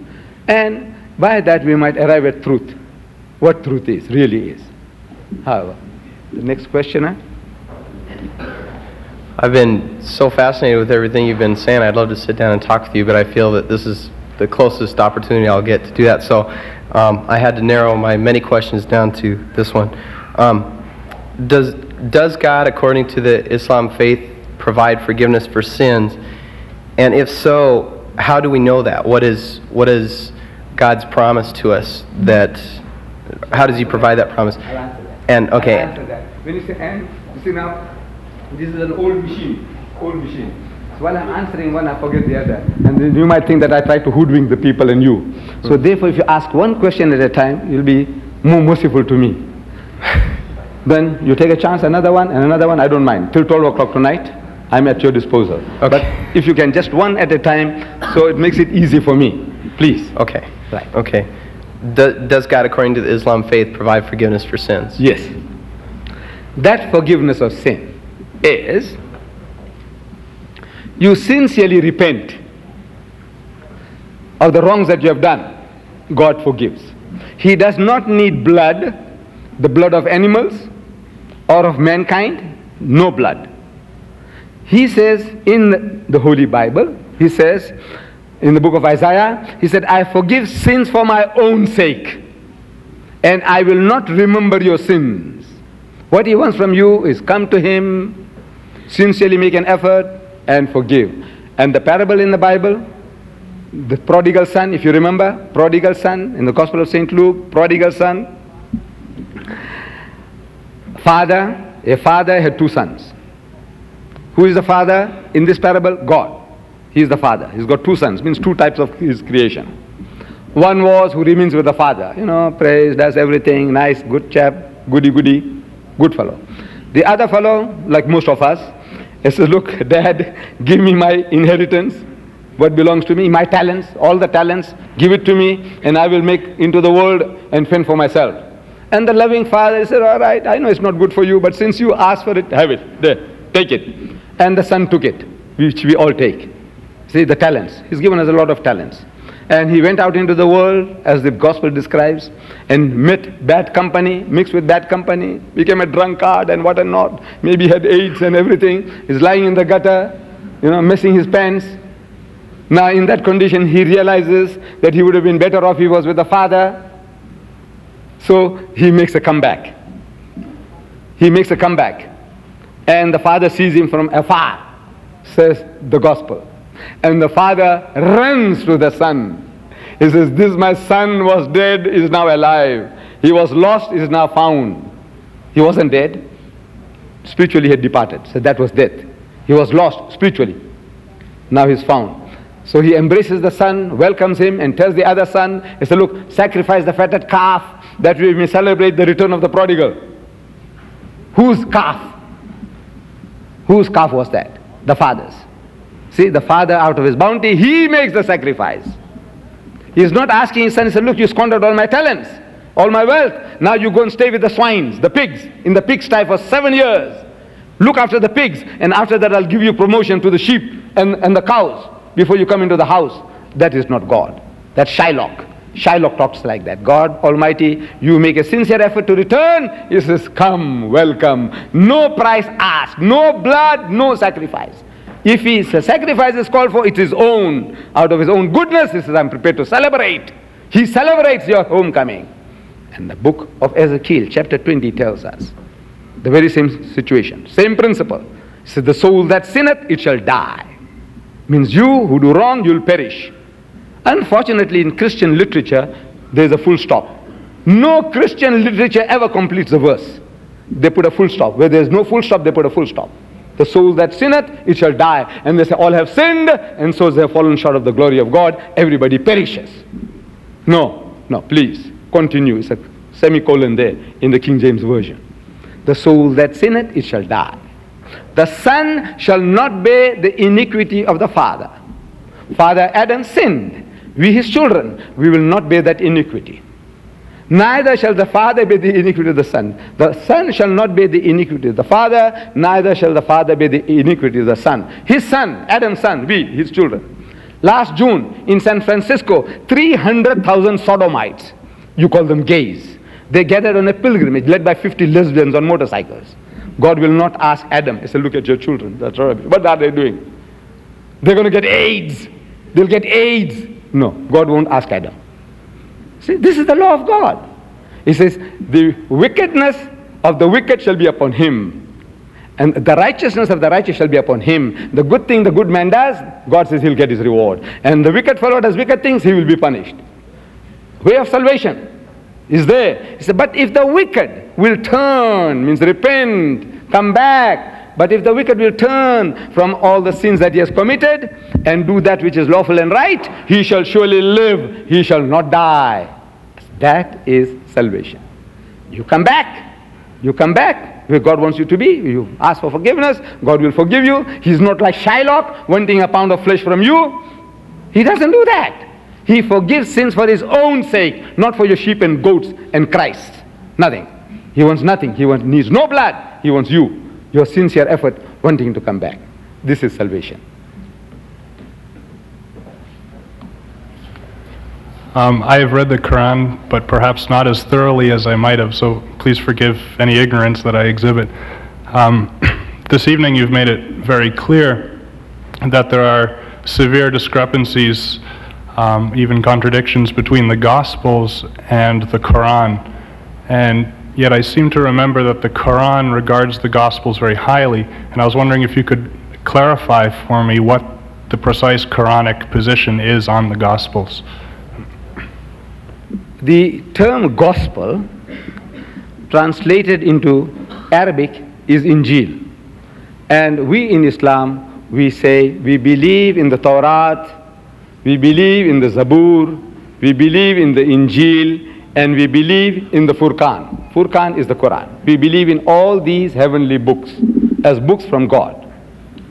So the Injil, translated into English, say gospel. Gospel into Arabic is Injil.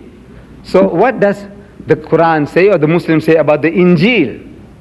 I say Injil we believe in. Injil is the revelation which God Almighty gave to the Holy Prophet Jesus. Whatever God gave him is the Injil.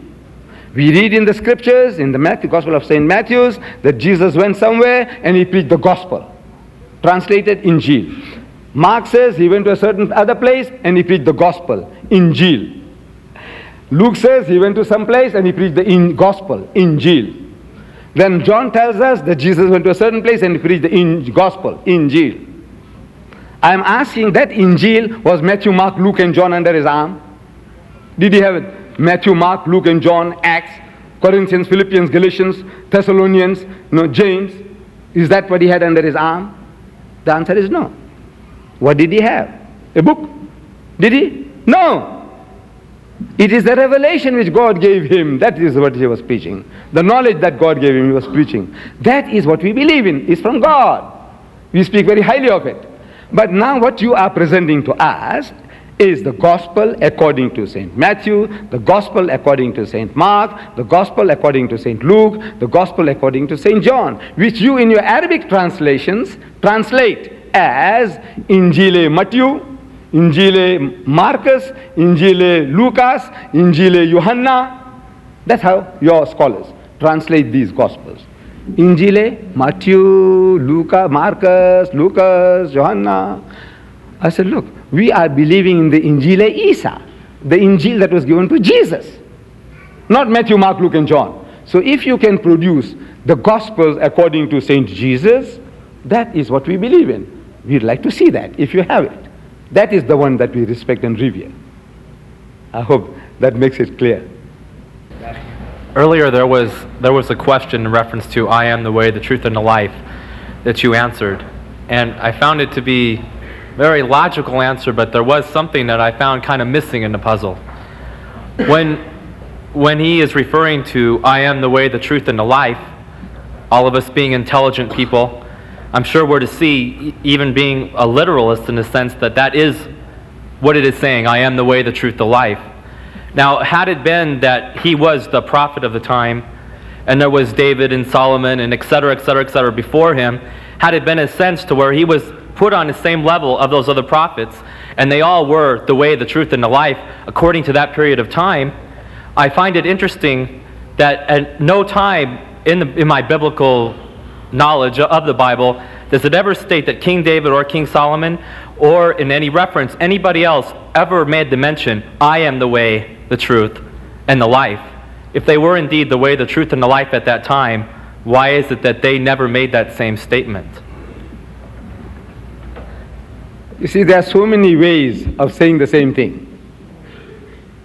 So many ways. You say the same thing, you don't put it in that order. Like the very fact, the fact of salvation, being saved. When I said in the time of Moses, now you have to now tell me that it wasn't so. In the time of Moses, I say Moses was the way to God. In the time of Abraham, Abraham was the way to God. He's telling people, he said, look, if you want to get to God, behave like this. This is what you do, God will love you and forgive you your sins. That is, in other words, he said, look at me, the way I'm doing, the way he prayed, Moses, the people must pray. The way he fasted, they must fast. The way he abstained from all evil, they do the same. If they cut a goat, they must also cut a goat. Whatever the prophet of God of the time does, the people must follow. You don't say, look, I am the way, the truth. The same statement he must make, or did Jesus make such a statement? That also you can't prove. But we accept it. That look, he could have said that. But did he say that in that form? What language did he speak? You have it in Greek. You have the whole thing written in Greek. Did he speak Greek? Which is not the case, because a man, Jew, coming to the Jews will speak the Jewish language. It doesn't make sense that he's going to speak to them in Greek. When you preserve the word Ella, Ella, lama sabachthani, you see, to show you that he spoke his own mother tongue, but the rest of the Gospels, his preachings, not preserved in his language. So now we are not going into all the details, but the fact of the matter is, you can see the spirit of what he's saying is, follow me. He said, he is not of me who does not take his cross and follow me. Take up your cross and follow me. Did he want you to get crucified? No. The way I carry my responsibility, you carry yours. That is the way. He says, verily, verily I say unto you, most assuredly I am telling you, except your righteousness exceed the righteousness of the scribes and the Pharisees, ye shall by no means enter the kingdom of heaven. There is no heaven for you, unless you are better than the Jew. And I'm asking, how can you be better than the Jew by not keeping the laws and the commandments? He says, think not that I am come to destroy the law of the prophets. I am come not to destroy, but to fulfill. For verily I say unto you, heaven and earth shall pass away, but one jot or one tittle shall in no wise pass from the law, till all be fulfilled. Whosoever therefore shall break one of these least commandments, or shall teach men so, shall be called the least in the kingdom of heaven. But whosoever shall teach and do, shall be called great in the kingdom of heaven. Ask my Christian brethren, ask them, do you keep the laws and the commandments? He says, no. I said, why don't you? He says, now we are living under grace. The law is nailed to the cross. I said, where did you get that? So he says, Philippians, Galatians, Corinthians, Thessalonians. So who's this? What's this? Who's that? He says, Paul, Paul, Paul, Paul. I said, who is your Lord and Master? He said, Jesus. I said, what did Jesus say? Nobody knows. Nobody ever quotes Jesus. I said, look, this is what Jesus said. You are not of me if you don't take up your cross and follow me. The way I carry my responsibilities, you carry yours. It's a manly religion he's preaching, not a soft-soaping, cowardly religion. Somebody else pays for your sins. You get AIDS and Jesus takes the injections. Imagine, you get VD, gonorrhea, and Jesus takes the injections. Does that make sense? You have a headache and Jesus takes the pill. Does that make sense? No. I said, look, he's a manly religion, but now you have misunderstood the whole thing. You are not following Jesus. You're not listening to Jesus. If you listen to Jesus, you'll be a Muslim. You are following Paul, Paul, Paul, Paul. He derailed Jesus' teaching. Derailed the whole thing. You don't have to do any good works today to be saved. You just believe in the blood, says Paul. Jesus says, you must be better than the Jew, otherwise no heaven for you. I'm asking between the two of them, who must you listen? Jesus says the disciple is not greater than the master. The master is Jesus. 1,000,000 disciples tell you to go and eat pigs. You can now eat pigs because Peter had a dream. The master says, thou shalt not eat the flesh of the swine, because he confirms the law of Moses to the letter. One jot or one tittle, jot is the smallest letter of the Hebrew alphabet. Not even that amount is to go out of the law, he says. And you have done away with the whole law. He says not even that much. And whosoever shall do such a thing is called the least in the kingdom of heaven. You worthless rubbish, garbage. That's what he says. But you don't follow him. Therefore, you see, Michael H. Hart, he wrote a book. Michael H. Hart here in America, New York. Hart Publication Company. The 100, or the top 100, or the greatest 100 in history. He gives us a list of 100 most influential men in history, from Adam alayhi salam, from Adam to current times. He gives you a list of these 100 great names. And then he puts them in their order of seniority. Who is number 1? Who is number 10? Who is number 99? And he puts Muhammad sallallahu alaihi wasallam number 1. The first person in that 100 list is Muhammad. Jesus Christ, his Lord and Savior, number 3. So he has to answer, account for it. He just can't just, maybe some Arab bribe the fellow, to say, look, put Muhammad number 1 and put your God number 3. It's possible, but not probable. It wouldn't enter the Arab mind to do such a thing. You see, I wish they had done these things, but they haven't. They can't use that money that way. They have other ways of using it. Why does he put Jesus Christ number 3? Because he says the honor for Christianity is to be shared between Paul and Jesus. In actual fact, Paul is the real founder of Christianity, not Jesus Christ. And you see in the writings of all the evangelists, what are they teaching? You see Paul. Nobody tells you what Jesus says. Jesus says you must not even look upon a woman to lust after her. Whosoever looketh upon a woman to lust after her hath committed adultery with her already in his heart. But they all dance with other people's wives and daughters. They preach this in Sundays. They put you into ecstasy. Sermons, what Jesus said. But as soon as they go out, they're dancing with other people's wives and daughters, with bare backs and bosoms almost coming out, with a few drinks to weaken the resistance. And they think nothing of it. Why? Because Jesus didn't have the time to explain. So he said, somebody else is coming after me who will guide you into all truth. And that Spirit of truth is Muhammad. That comforter is Muhammad. I look forward next time when I come here, inshallah, like to deliver a lecture on that subject. However, you have the opportunity. In reference to my previous question, you did satisfy the question that God does provide forgiveness for sin. I'm curious that if He does do this, how can people of the Islam faith be certain that they have been forgiven, be certain that they'll make it to heaven, that they will finally reach the destination? You see, the Muslim is given a formula. The formula is same as I read out to you from the book of Ezekiel.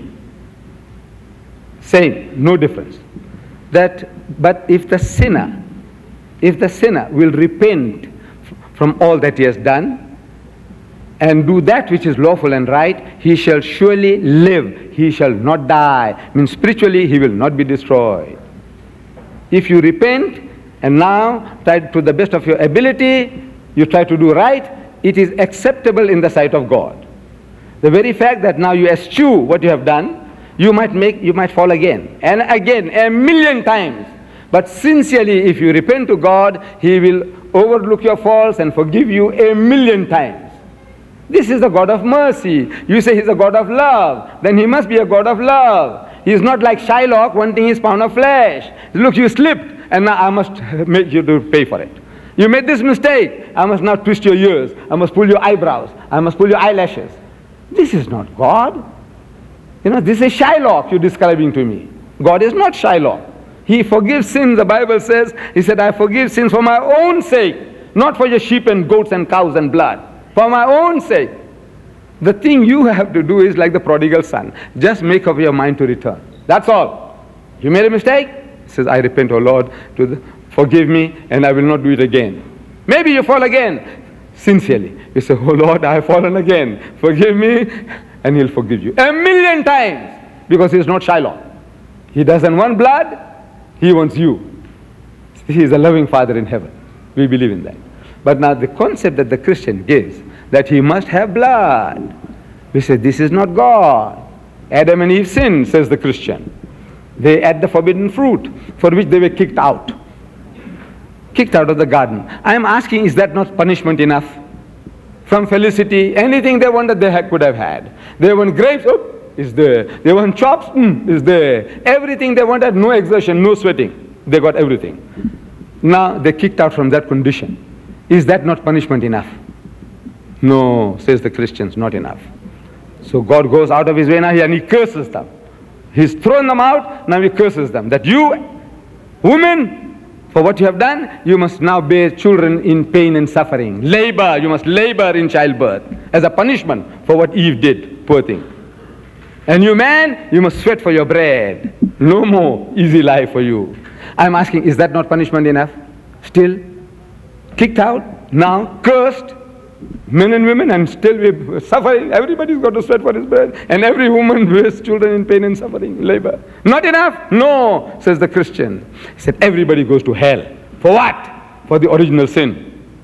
What Adam and Eve did. God now is going to pursue you. At the beginning of 1986, there will be 4.8 billion people on earth. And everyone goes to hell, says the Christian. Why? Because of what Adam and Eve did. The original sin. You inherited it. It's part of your nature now. And God is going to make you to pay for that.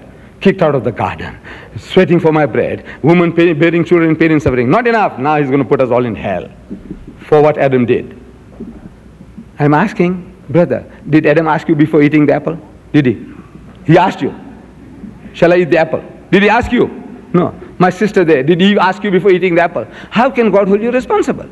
Is he a lunatic? This God, is he a lunatic? Going to make you responsible for something that you were not consulted about? Does it make sense?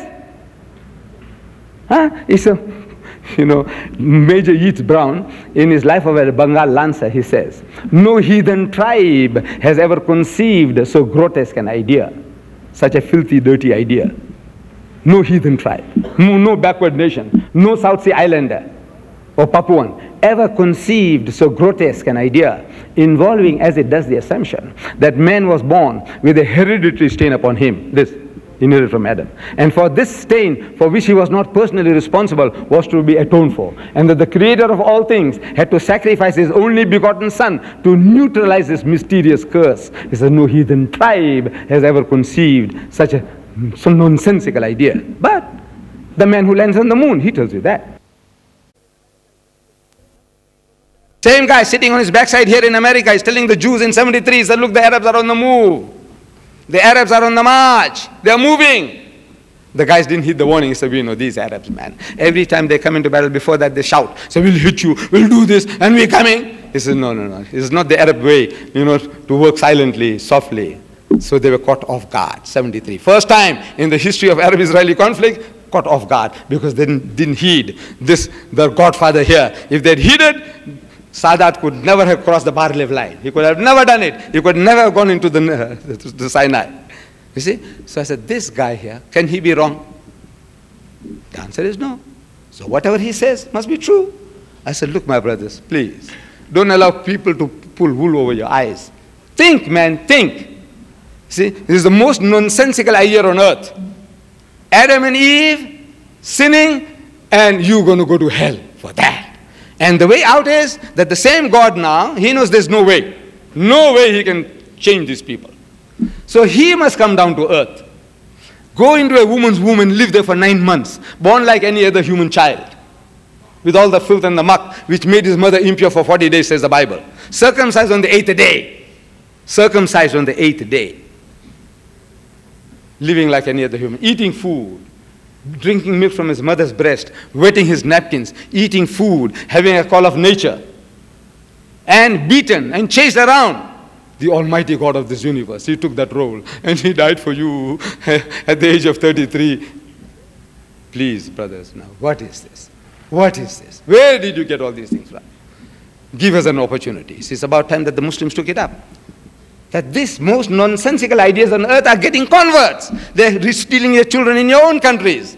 You are here. You are God sent here. You. They are thinking that you are sent to them. It's God sent. He's making their mouths water. He's making the Christians' mouth water. You see, he says these expatriates, these students, you see, now we have stupendous advantages against them, which we never had before. I have to explain this. You see what the Christians are saying, you must know. I'm reading from the Jumma Institute, the records, what they say. They say that, you see, we have 5 advantages against the Muslims now, which we never had before. Number 1, we can now work from a home base. We live in Tucson with our wife and children, and we can go and catch up these guys one by one. Home base. We don't have to go to foreign lands, thousands of miles away from home base. They can work. From the comforts of their own homes, they can work. Number 1.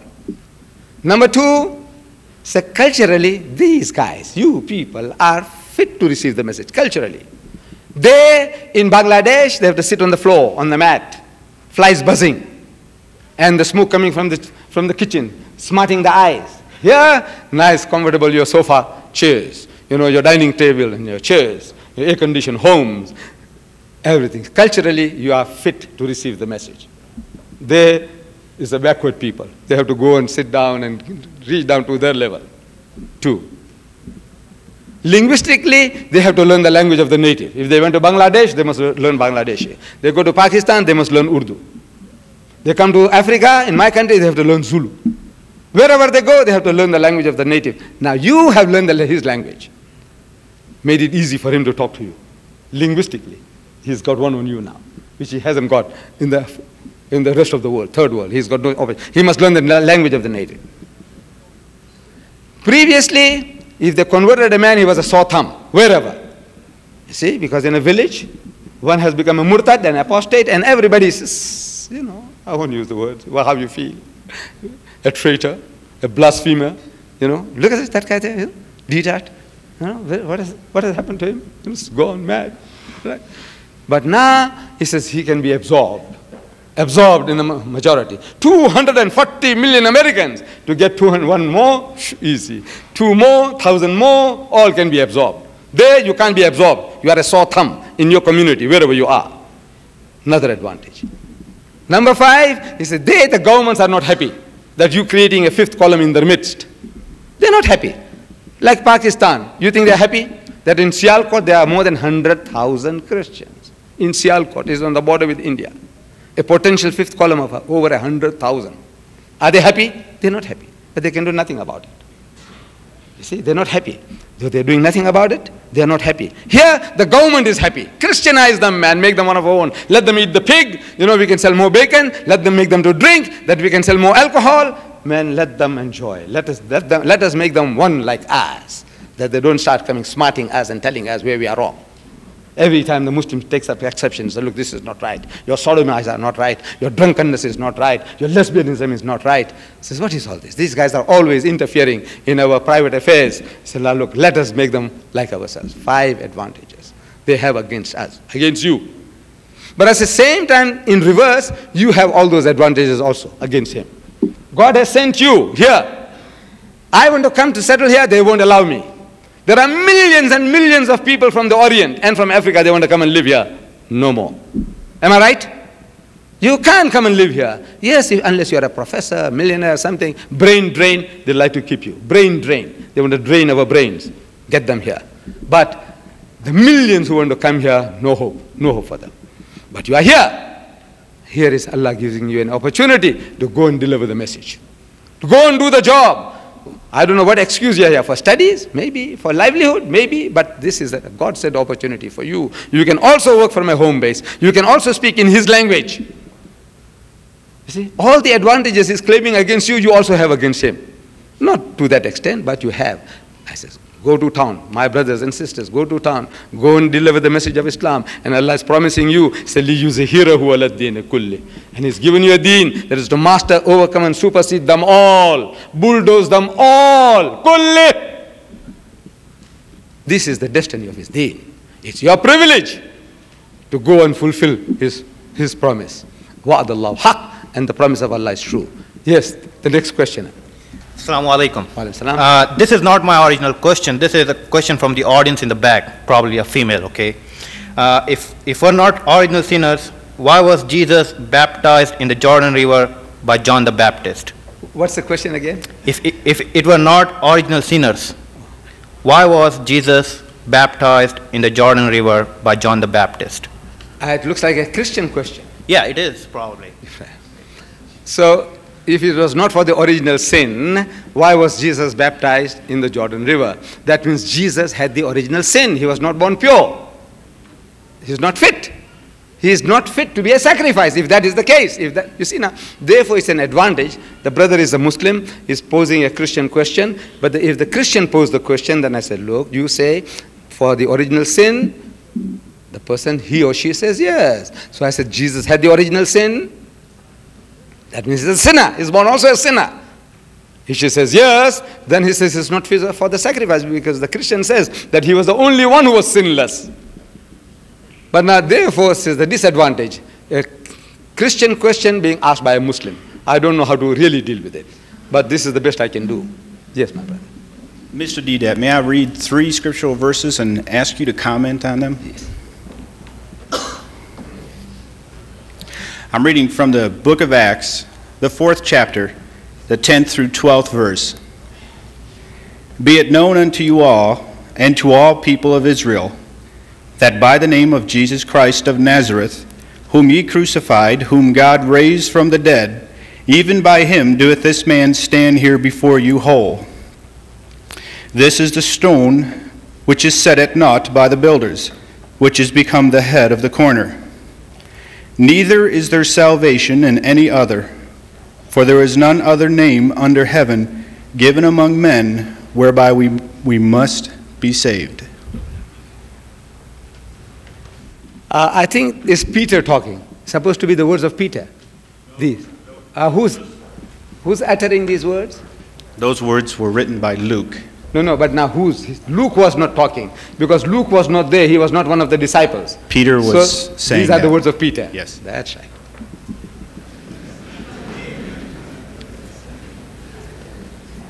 You see, it's the same Peter at the beginning of Acts. At the beginning of Acts, you see, he says, "Ye men of Israel, hear these words. Jesus of Nazareth, a man approved of God among you by miracles and wonders and signs, which God did by him in the midst of you, which you yourself also know." Whatever he did, he says, he didn't do it. It was God working through him. He was a man. He says, a man. Peter was the greatest authority as left by Jesus. You remember among the 12, he tells Peter, he says, "Peter, feed my sheep. Peter, feed my flock." In other words, look after them. Look after them. Say, "On this rock, Peter, thou art Cephas, and on this rock I'll build my church." On you, on the strength of what you are talking now, the way you are thinking now, I'll build my church. Peter. So the same Peter is telling you here in the book of Acts at the beginning. He says that he is a man approved of God by miracles and wonders and signs, which God did. He didn't do it. So he is the way, no other. He said, look, the only information Peter had was this man Jesus. And he's right. He said, look, if they want another way, he was the one who's fulfilling the laws of Moses. He's come to bring them back to the path. They had strayed away from the path. They had gone for the letter of the law. They had forgotten the spirit, the Jews. So Jesus Christ is trying to bring them back. He's trying to elevate them. They're going for the letter of the law, forgetting the spirit. And I can give you dozens of examples. Everything he said was trying to elevate the Jews. So if you want the will and plan of God, here is the man. He is the way. But now your understanding is wrong. He is the man. Follow him. What he did, you do. But you don't do that, the Christian world doesn't do that. You see, they are now listening to Paul. He said the law is nailed to the cross. Who said that? Jesus? No. Jesus. He said now you're living under grace. You're not bound by the law anymore. Brother Swaggart says, he said, if this, you have already purchased salvation just by believing. And if you want to add more to that, it's not accepted. It's ingratitude on your part. You say, now, look, I must fast, I must pray, I must restrain, I must restrict my life. You say, no, that is not salvation. You are showing ingratitude. The man paid the price for everything. Your rape, your murder, your incest, everything he's paid the price. You just got to accept the penalty that is paid for. Where did you get it? Where did you get that?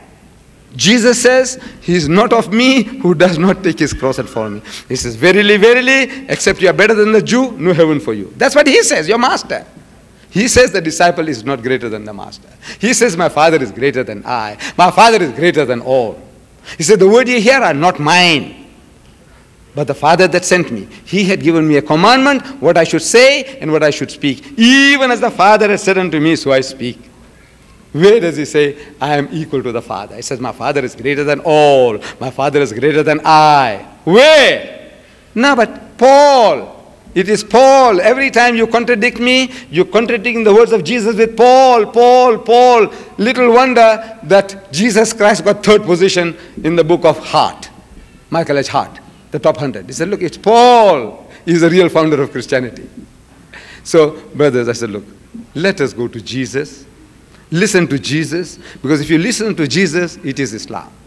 That is Islam. Whatever he tells you is Islam. Only thing is that he didn't have the opportunity of explaining to you what is implied by you must not even look upon a woman to lust. You didn't know what it really means. So Islam tells you that, you see, it means something more than what you are reading. Not only not looking to lust, because he says, look, I'm looking, admiring God's creation. Look at the shapely form. 36, 24, 36. What a beautiful size, proportion. I am only admiring his creation. Are you? You're not lusting? We are. We are. Islam says, the Quran says, when you see a woman, cast down your looks. You don't develop that picture. You are developing the picture and getting into a mess. Reason? Because Jesus didn't have time to explain to you. At every step, Everything that I show you, I said, look, you the good Christian, you are actually following Muhammad. Though you are giving credit to Christ, the credit comes to Muhammad. You say, don't drink. Brother Swaggart says he never touched it. No beer, no alcohol of any kind, all his life he never touched it. I said, look, you are a good Muslim. You're following the teaching of Islam. If you followed your master, he turned water into wine and they had a jolly good time, as the other Christians say. He said Jesus was no killjoy. He was no killjoy. So you see now, a woman, you come across a lady who has been divorced for no fault of her own. She married her glamour boy, had quarter dozen children. The guy was a drunkard, an alcoholic. He beat the wife. He couldn't keep a job, starving the children. So she goes before a kindly magistrate. He said, look at this. Look at my condition. What this man is doing to me. I want my freedom. And she gets her freedom, divorce. You come across that lady, unfortunate person, with the liability of 3 children. You know she's beautiful, still beautiful. She's intelligent. She's been through the mill. She'll make a good wife. Would you not marry her? Are you going to hold it out against her because she made a mistake? Any sensible man, he says, no, marry her. Give her protection in marriage. I said, when you do that, you're following Muhammad, not Christ. You are a hypocrite if you said you're following Christ. Because Christ said, whosoever marries her that is divorced committed adultery. That means your children will be illegitimate. And they'll be illegitimate for, according to the Bible, 10th generation. The Bible says in the book of Deuteronomy that the bastard shall not enter the congregation of the Lord even unto the 10th generation. Don't get shocked. This is the King James Version. They say bastard. I didn't say that. It's in the Bible. The bastard shall not enter. That means once you're a bastard, your 10 generations are bastards. That's what the Bible says. So would you like to do that? No. But if you marry that woman and you're going to beget any more children, they're all bastards. And for 10 generations, they'll be bastards. But you say no. No, this woman, how can I hold it out against her? She made a mistake, right? In compassion, love, fairness, justice, you give her protection in marriage. You don't want to, then it happens what's happening. New York has got 1 million more women than men. They can't get husbands. Your country, 7.8 million more women than men. They can't get husbands. If every man in America gets married, there'll be still 7.8 million women who can't get husbands. In New York, 1/3 of your manpower is gay, sodomites. Your prison population, 98% of your prison population is men. Then man gets cold feet for 100 different reasons. You know, you got 20 million more women on your hands for whom you have to find husbands. Do you know that? You have no answers. No answers. Salvation, what salvation are you talking about? Talk to them. There's 20 million hungry women. Talk to them. Their salvation. Those 1 million in New York, their salvation. Tell them, sublimate their passions. That's what you're doing. Are you? Sublimating your passions. 1 million women can't get husbands. And the manpower that is around them, 1/3 are gays, sodomites. We would like to entertain the written questions. Please, dear brother, may Allah bless you many times. How should I act with my mother, with my mother? You is a follower of Jimmy Stewart. I thought she might have meant she is a follower of Jimmy Stewart. Jimmy Stagger. Swagger. Your answer is in the Holy Quran, Surah Maryam. You know, we are talking about Surah Maryam, chapter 19 in the Holy Quran. I think it's about verse number 53 or so. Allah tells us about the story of Abraham, Hazrat Ibrahim alayhi salam. So, وَاذْكُرْ فِي الْكِتَابِ إِبْرَاهِيمَ إِنَّهُ كَانَ صِدِّيقًا نَبِيًّا. It says, and relate in the book, the Quran, the story of Abraham. He was a man of truth, a prophet. إِذْ قَالَ لِأَبِيهِ, and behold, he said to his father, يَا أَبَتِي, O my father, لِمَا تَعْبُدُ مَا لَا يَسْمَعُ وَلَا يُبْصِرُ وَلَا يُغْنِي عَنْكَ شَيْئًا. And on and on. You see how Abraham reasons with his father. Surah Maryam, chapter 19, I think it's verse 53 onwards. You read that and you read the commentary in Abdullah Yusuf Ali's translations. He is talking about a dutiful son that Ibrahim alayhi salam was to his father. How he reasons and he loves and how, you know, what he does to try to bring father to this light, the light of truth. He's giving us 4 different conditions of lines of approach. And if you follow that line of approach, inshallah, you'll have all the success. all the success. The other thing is, you get this Jimmy Swaggart's books on alcohol, you get it on incest, you get it on pornography, you get it on gambling. And you read that and you say, now look, all this what he's trying to teach is Quranic. He's not going far enough. That's the only problem is, he's not going far enough. And the reason is obvious, because the people, he can't take them with him. The bulk of them, they can't let go. They can't let go of the things that they are messed in. So he said, now look, show it to her and say, look, everything that this brother Swaggart is talking about is, in his condemnation of evil, he is speaking as a Muslim. He has delivered a talk, beautiful talk on hell is no joke. Hell is no joke. I heard him and I could see the audience reaction, people tearing. Beautiful. Open the Quran. He said, now look, whatever he's talking, actually as if he has been copying it from the Quran. Open up the subject, hell in the index, 41 different references. Hell.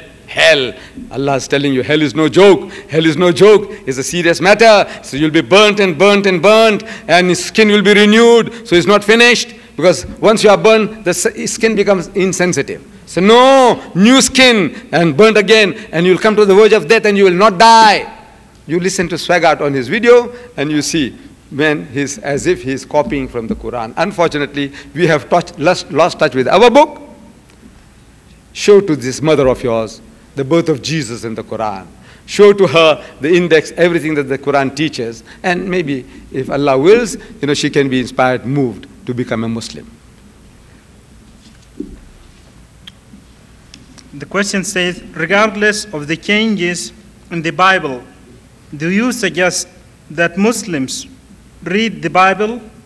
Isn't there some good to be learned from the Bible as well? There's good in everything. You see, the Bible you don't read for the sake of reading. No Christian does that. No Christian knows the whole Bible. No Christian. I have come across a Christian who knows his Bible. At the moment I say, as much as I know his book. I haven't come across one yet who knows his Bible better than I know.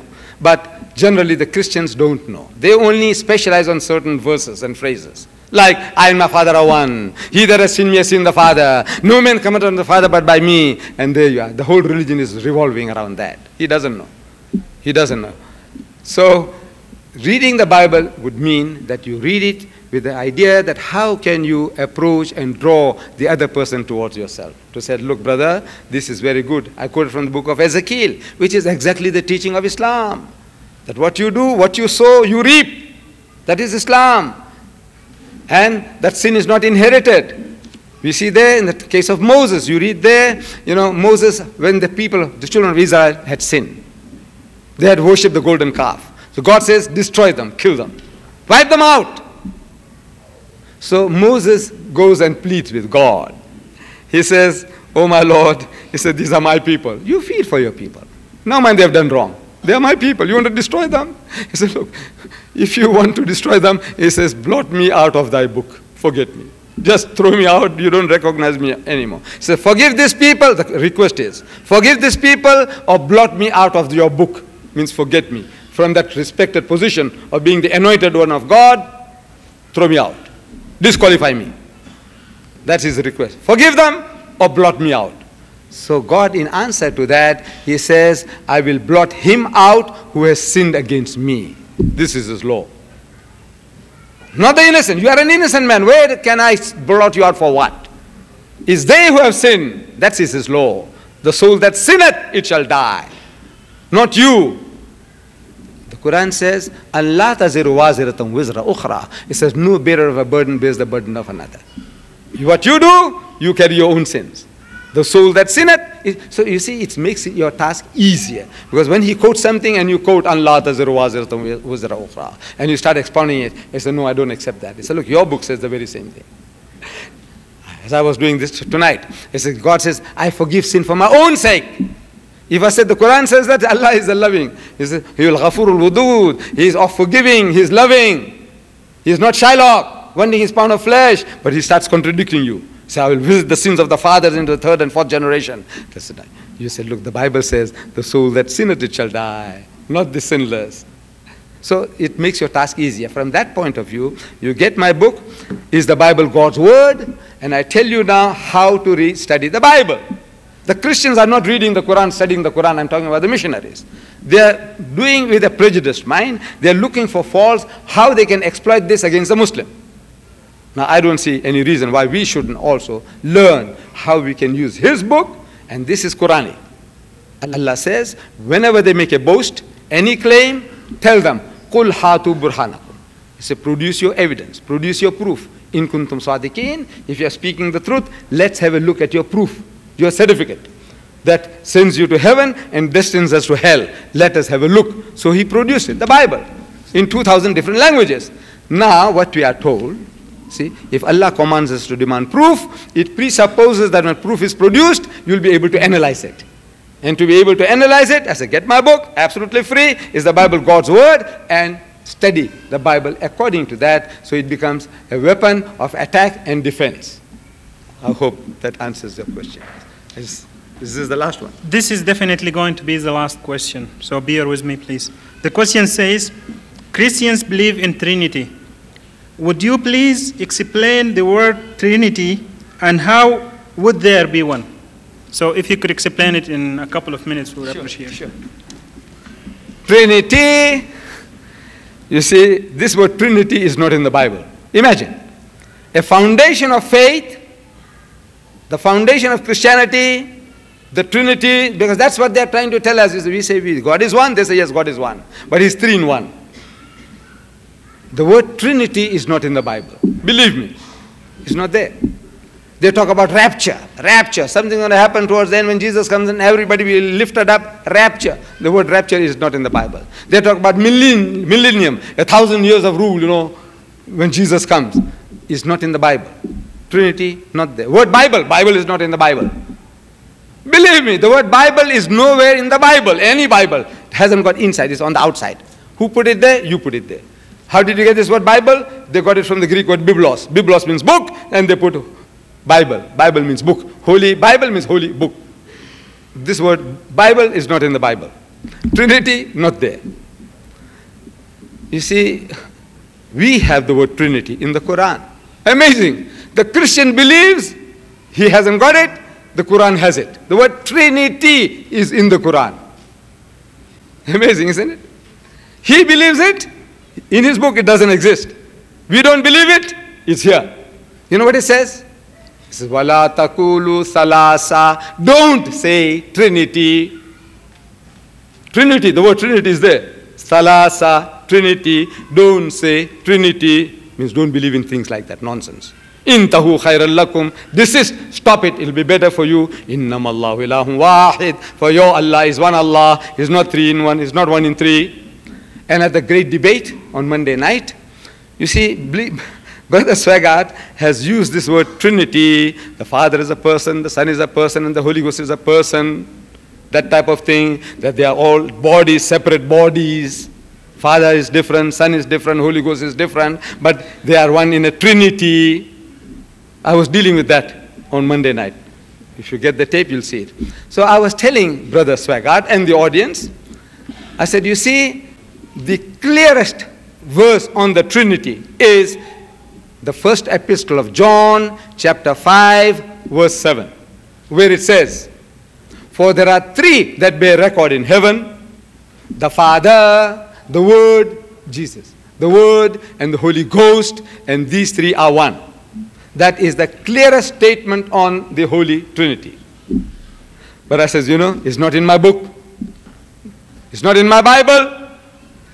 It's not in my Bible. So what do you mean it's not in your Bible? Maybe he thinks I printed it. I said, no, printed by your same church group who printed this, the King James Version. It's in the King James Version. It is in the Roman Catholic Version.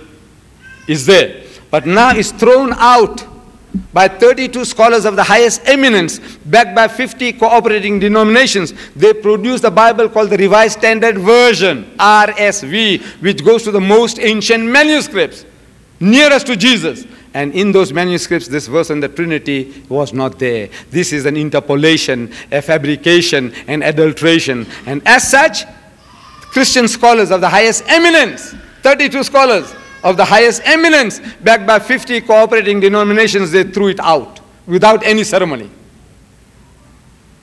So that's how good your Trinity is. You got the word Trinity, which is not there in any Bible. Now, that verse itself is now thrown out as a fabrication. Little wonder Allah says, فَوَيْلُ لِلَّذِينَ يَكْتُبُونَ الْكِتَابَ بِأَيْدِيهِمْ. So woe to them who write the book with their own hands. ثُمَّ يَقُولُونَ هَذَا مِنْ عِنْدِ اللَّهِ. Then they say this is from Allah. لِيَشْتَرُوا بِهِ ثَمَنًا قَلِيلًا. That they may reap from it some small reward, some small benefit. وَوَيْلٌ لَهُم مِّمَّا كَتَبَتْ أَيْدِيهِمْ وَوَيْلٌ لَهُم مِّمَّا يَكْسِبُونَ. So woe to them for what their hands do write, and woe to them for what they earn. But still, the book is very useful. You have to have this knowledge to be able to talk to them. So he says you have to study it. But you study it in conjunction with that little booklet of mine, absolutely free of charge. I sent 10,000 to Baton Rouge for that meeting. There are some still lying there. 10,000 I sent by air. I airlifted them for the meeting. I understand 7,000 were given out. They still have them. There is brother Hamid Ghazali from Lawrence, Kansas, as well as the people, the MSA in Baton Rouge. You know, you can get this book from them. You see, in conjunction, study the Bible in conjunction, and inshallah, you'll be able to do a better job than whatever you're doing now. Wa akhiru da'wana alhamdulillahi rabbil alameen. Thank you very much, Mr. Deedat, for this inspiring talk. We really learned a lot. If there are some questions that have not been answered, or if there is any question that lingers in anybody's mind, please feel free to contact or to consult the Islamic Center. And there are some brochures there on which you would find, hopefully, the telephone number and the address also. You could consult there. And I'm told that the tape will be given to our Christian brothers, that is the non-Muslim audience. Everybody here who is a non-Muslim audience is free to consult the Islamic Center for the tape, and it will be given for free. The lecture is being taped in 2 cassettes, 60 minutes, and it will be given in a TDK cassette free of charge. Just consult the Islamic Center and you will get it.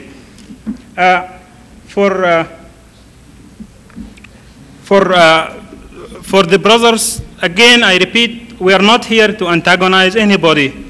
We are not here to belittle any religion, caste, or creed. If you misunderstand us for any reason, please forgive us, because this was not my intention. Mr. Deedat have not meant anything and will not mean anything, hopefully, inshallah. So if you have any questions, please feel free to contact the Islamic Center. Again, for everybody here, and especially the non-Muslim audiences, from the bottom of my heart, from the bottom of the heart of every Muslim, on behalf of all the Muslims, I thank you very much for your patience, for being here, for making this lecture success.